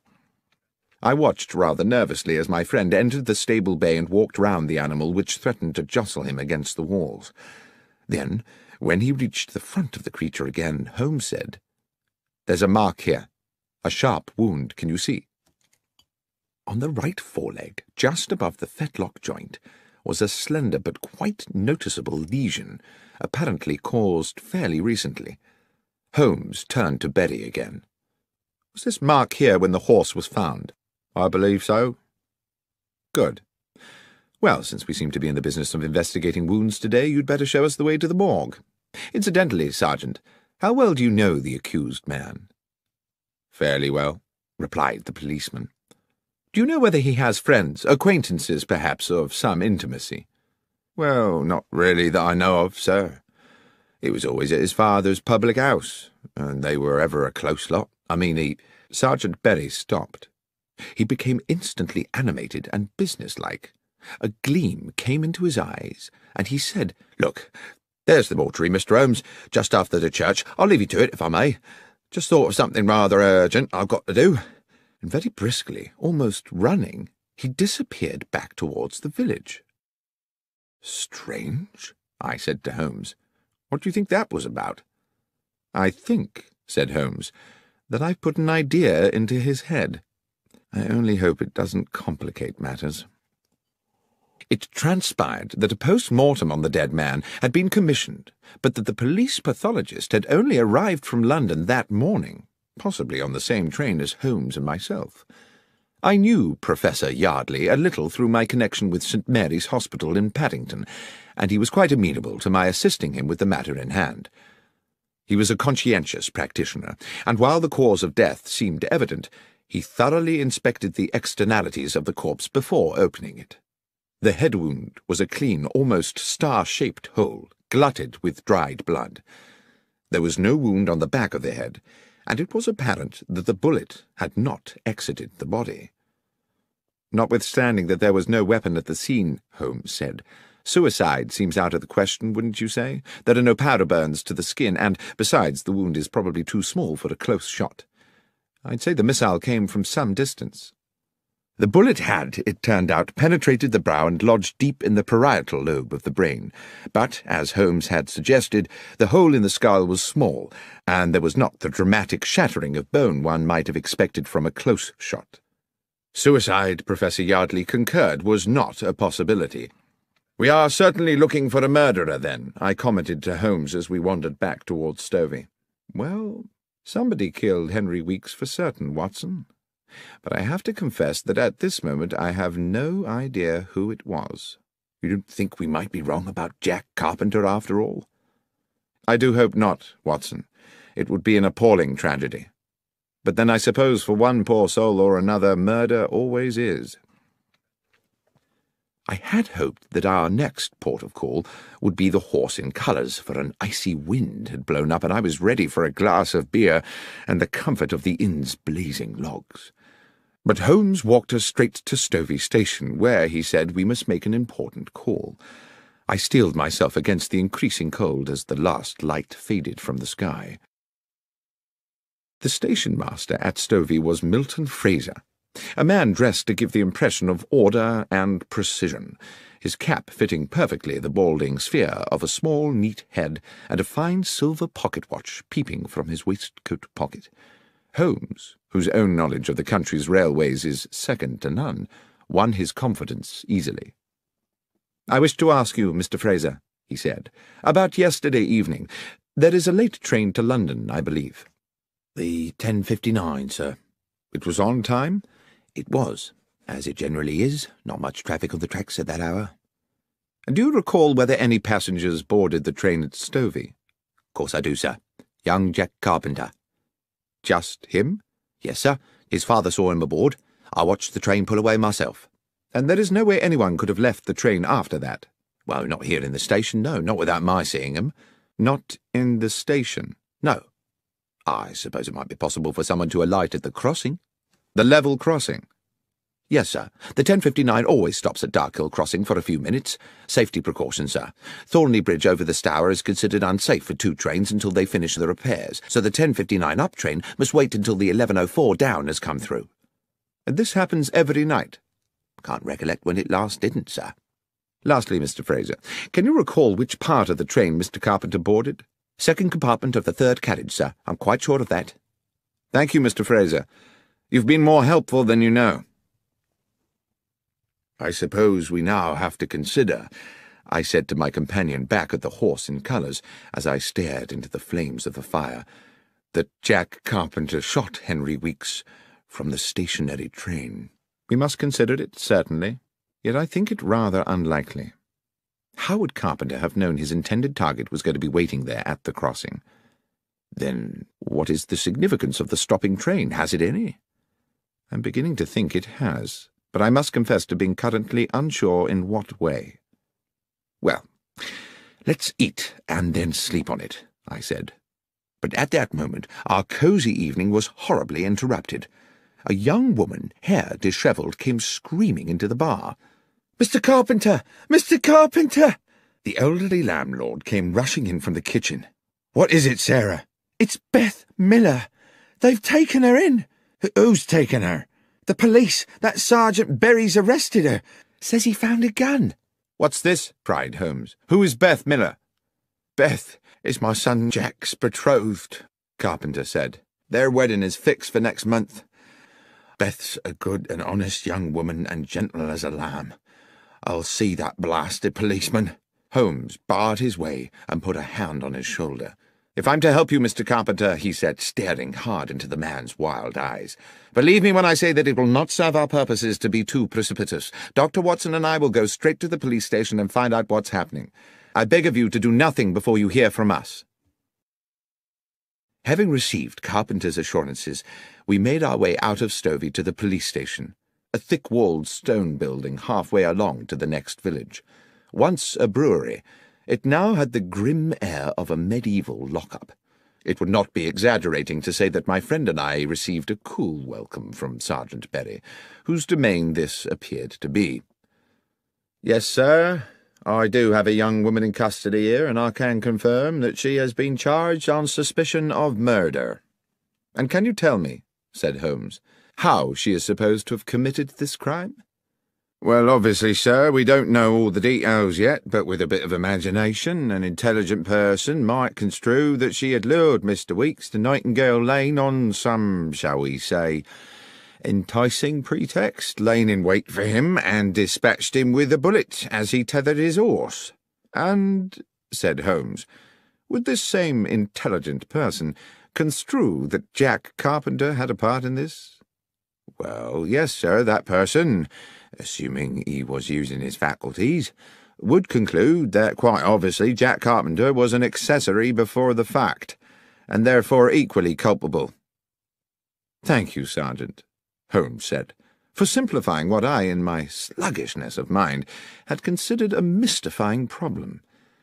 Might it be possible for us to see the prisoner now?" "I'm sorry, sir, I couldn't permit that."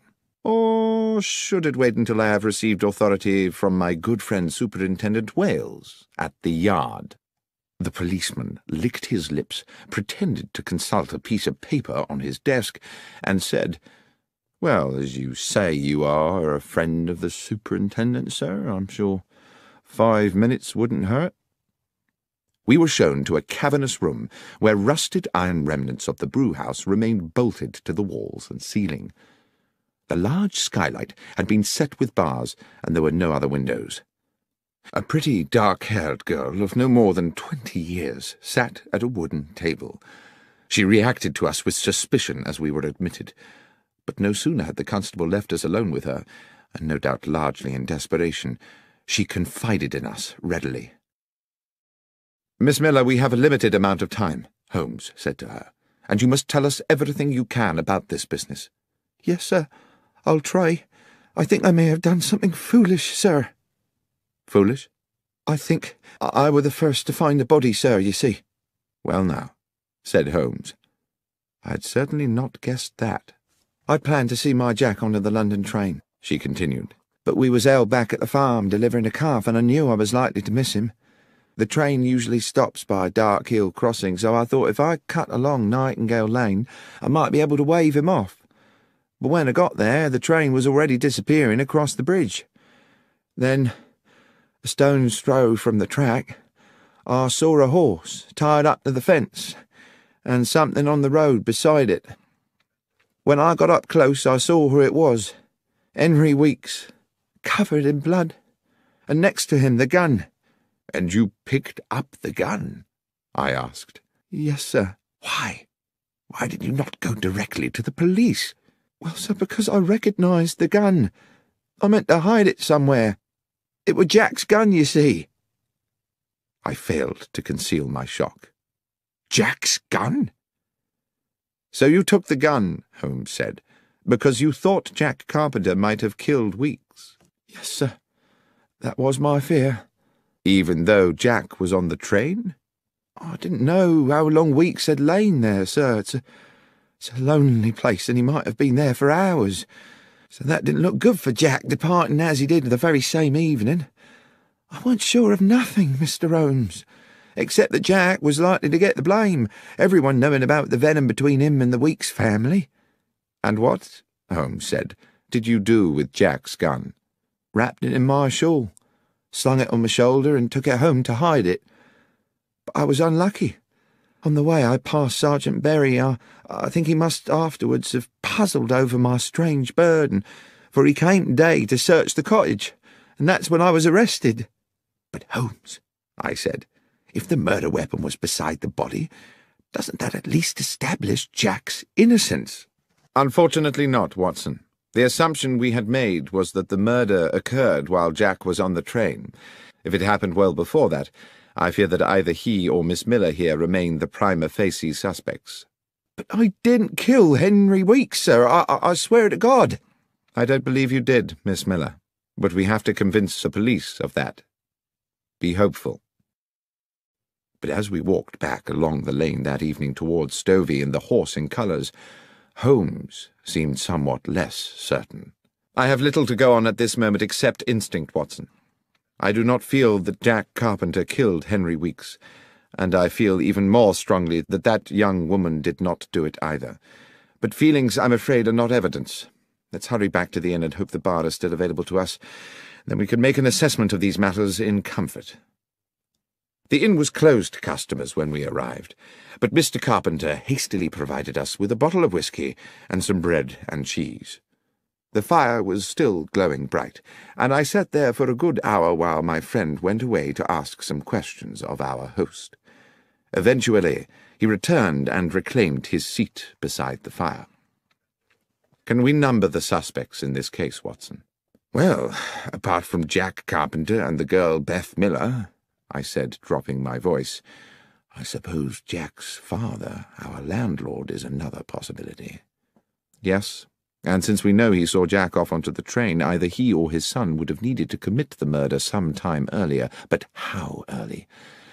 I've just spoken to him at length. He assures me, and I believe him, that there are plenty of people prepared to swear that both he and Jack were here all afternoon, and Beth spent the day at farm work. Even so, if the police go ahead and prosecute a case against one or all of them, there's a strong chance a jury might find them guilty, based purely on the assumption that they would at some time have had the opportunity. We are not out of the woods yet, Watson." "I see what you mean. Our inquiries seem to have stalled, rather." I refilled our glasses from the whisky bottle, and Holmes puffed at his pipe. Then suddenly he said, "The secret is on that train, Watson. I'm sure that's where it is. What time is it? 20 minutes to 11. Come along. We might just get there before it leaves." It was an old cart that transported us post-haste along the hold and muddy lanes of Stovey, so that we arrived at the station splattered and not a little shaken. We were, however, in good time to meet the 10:59. Unfortunately for us, the station-master, Mr. Milton Fraser, was again on duty. Despite his obvious respect for my friend, however, he became instantly resistant on hearing Holmes's request. "No, sir. I'm afraid I most definitely cannot hold up the 10:59 London train. Mr. Fraser, this is no flippant request. An innocent young woman will spend tonight locked in a dungeon, as will her fiancé, unless I am able to complete certain essential inquiries. I ask only for 10 minutes. Mr. Holmes, my reputation may be a small thing by the world's standards, but it is very important to me. 10 minutes is a long time to delay a train. But if I can guarantee you that this will not affect your reputation, can you really do that, sir?" "Mr. Fraser, you have my word on it." A long, thoughtful pause. Then, "Very well, Mr. Holmes. I'll do as you ask." When 2 minutes later the great black locomotive hauled its clanking carriages into the station, Mr. Milton Fraser went straight to the footplate and had words with the engineer. A wave to Holmes and myself, who were some way along the platform, told us all was clear, and we boarded the train. Holmes went directly to the second compartment of the third carriage, which contained just one late passenger, an elderly gentleman sitting beside what I saw immediately to be the medical bag of a general practitioner. "If I may interrupt your peace and quiet, sir," Holmes said, and having outlined his reasons, asked, "Were you aboard this train last night?" "I was," said the older man. "I take this train pretty well every night. I'm a medical man with a practice in Newbury and a home in London." "Were you in this same compartment last night?" The elderly physician laughed. "Creature of habit, sir. Same compartment every night." "And do you recollect the young man who, I believe, got onto the train at this station yesterday?" "I do, as a matter of fact. He sat there, right opposite me by the window. Pleasant young man." "Good. Now, sir, the train stopped at Dark Hill Crossing a little way up the line. Do you recall anything unusual about that?" "Oh, it stops there pretty well every night, but, well, I do remember something, as a matter of fact. The train whistled, as it usually does, to see if the down train is close enough to respond. At just that moment, I remarked a small flash of light outside the train, like the sun reflecting off brass." "And the young man," said Holmes. "What was his response?" "He seemed as puzzled as I was. He said he knew the area and couldn't imagine what it could be." "Thank you, Doctor," said Holmes. He led me briskly from the train. "We have just 3 of our 10 minutes left before the train leaves, Watson, but I think it might just be enough." Mr. Fraser was waiting for us on the platform. "All done, sir?" "One final request, Mr. Fraser. Are these the same carriages and in the same order as made up the train last night?" "Yes, sir. That doesn't change much." "Then I'll need to get onto the line to check the other side of the train." "I don't know, Mr. Holmes. The down train is due. You'll be at too much risk." "I shall be quick." And without further discussion, he re-entered the train, crossed the compartment, opened the further door, and dropped onto the down line beyond. At almost precisely that moment, we heard a whistle, and Fraser said, "By golly, Dr. Watson, that's the down train crossing the bridge." I waited for a half-minute, but when I heard the rumble of the approaching train, I could restrain myself no longer. "Holmes!" I called. "Get a move on, for God's sake!" But the last words of my sentence were drowned by the roar of a locomotive thundering into the station and hissing to a halt next to the 10:59. I'm not sure what I thought had happened. I could see that Holmes had not regained the empty compartment for a terrible moment. I hovered in a cloud of anxiety. Then his head appeared, between the bottom of the train and the platform edge. He had ducked under the stationary train to avoid the incoming express. "Holmes, are you all right?"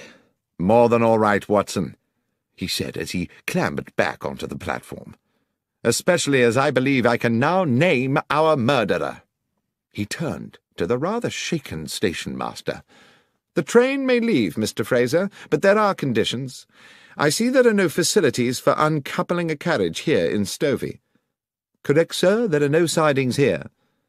"Then I must ask you to travel to London with the train, and to ensure on arrival that the carriage in which the physician gentleman is travelling is impounded at Paddington."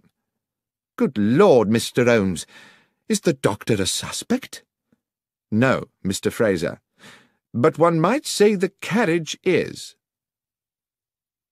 Despite his misgivings, the station-master was heroically compliant, and directly he had arranged for a message to be sent to his own family, he boarded the 10:59, which had now, for one night only, become the 11:25, and the train pulled out of the station on its way to London.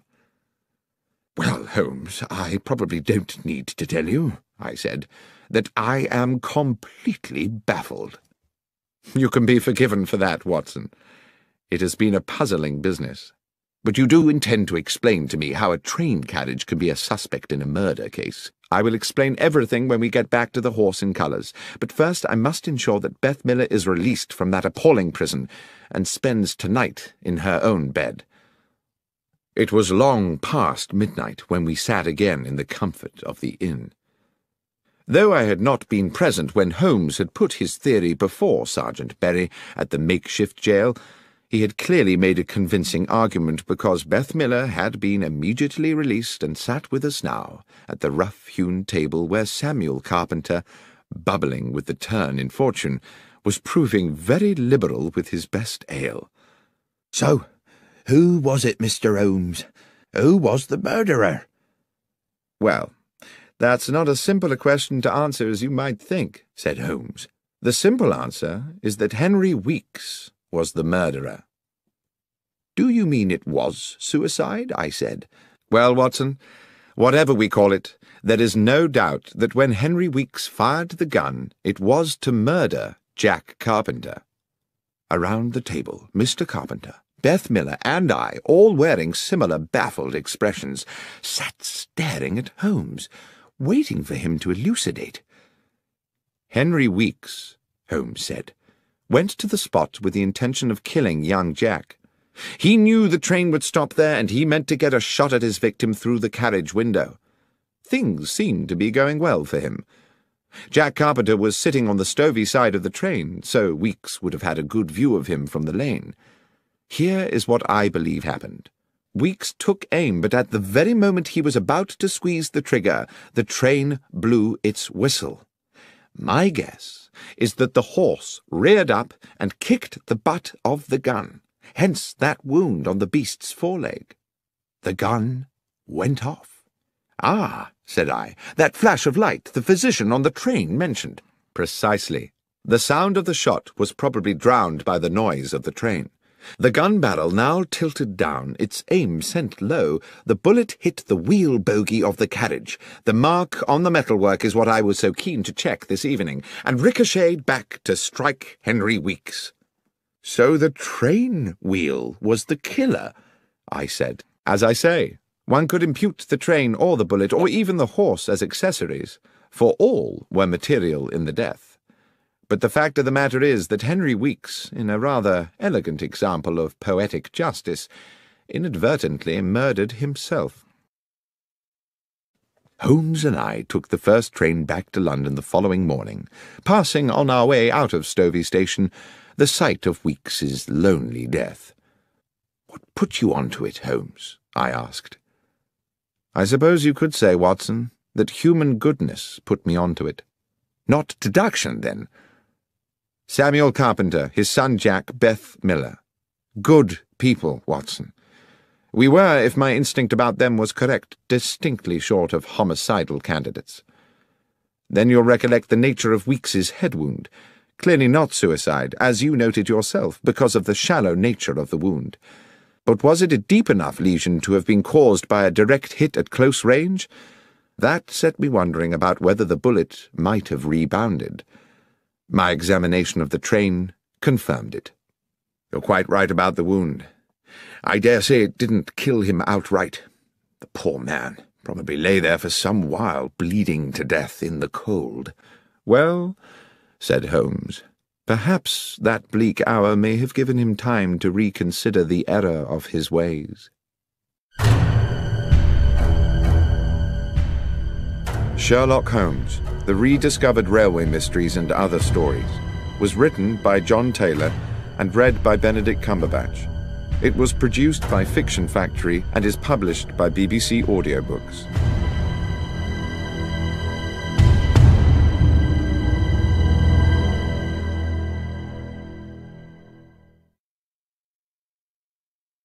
When I was young, it contained the treasures of boyhood, a catapult, a lump of beeswax, the carapace of a crab.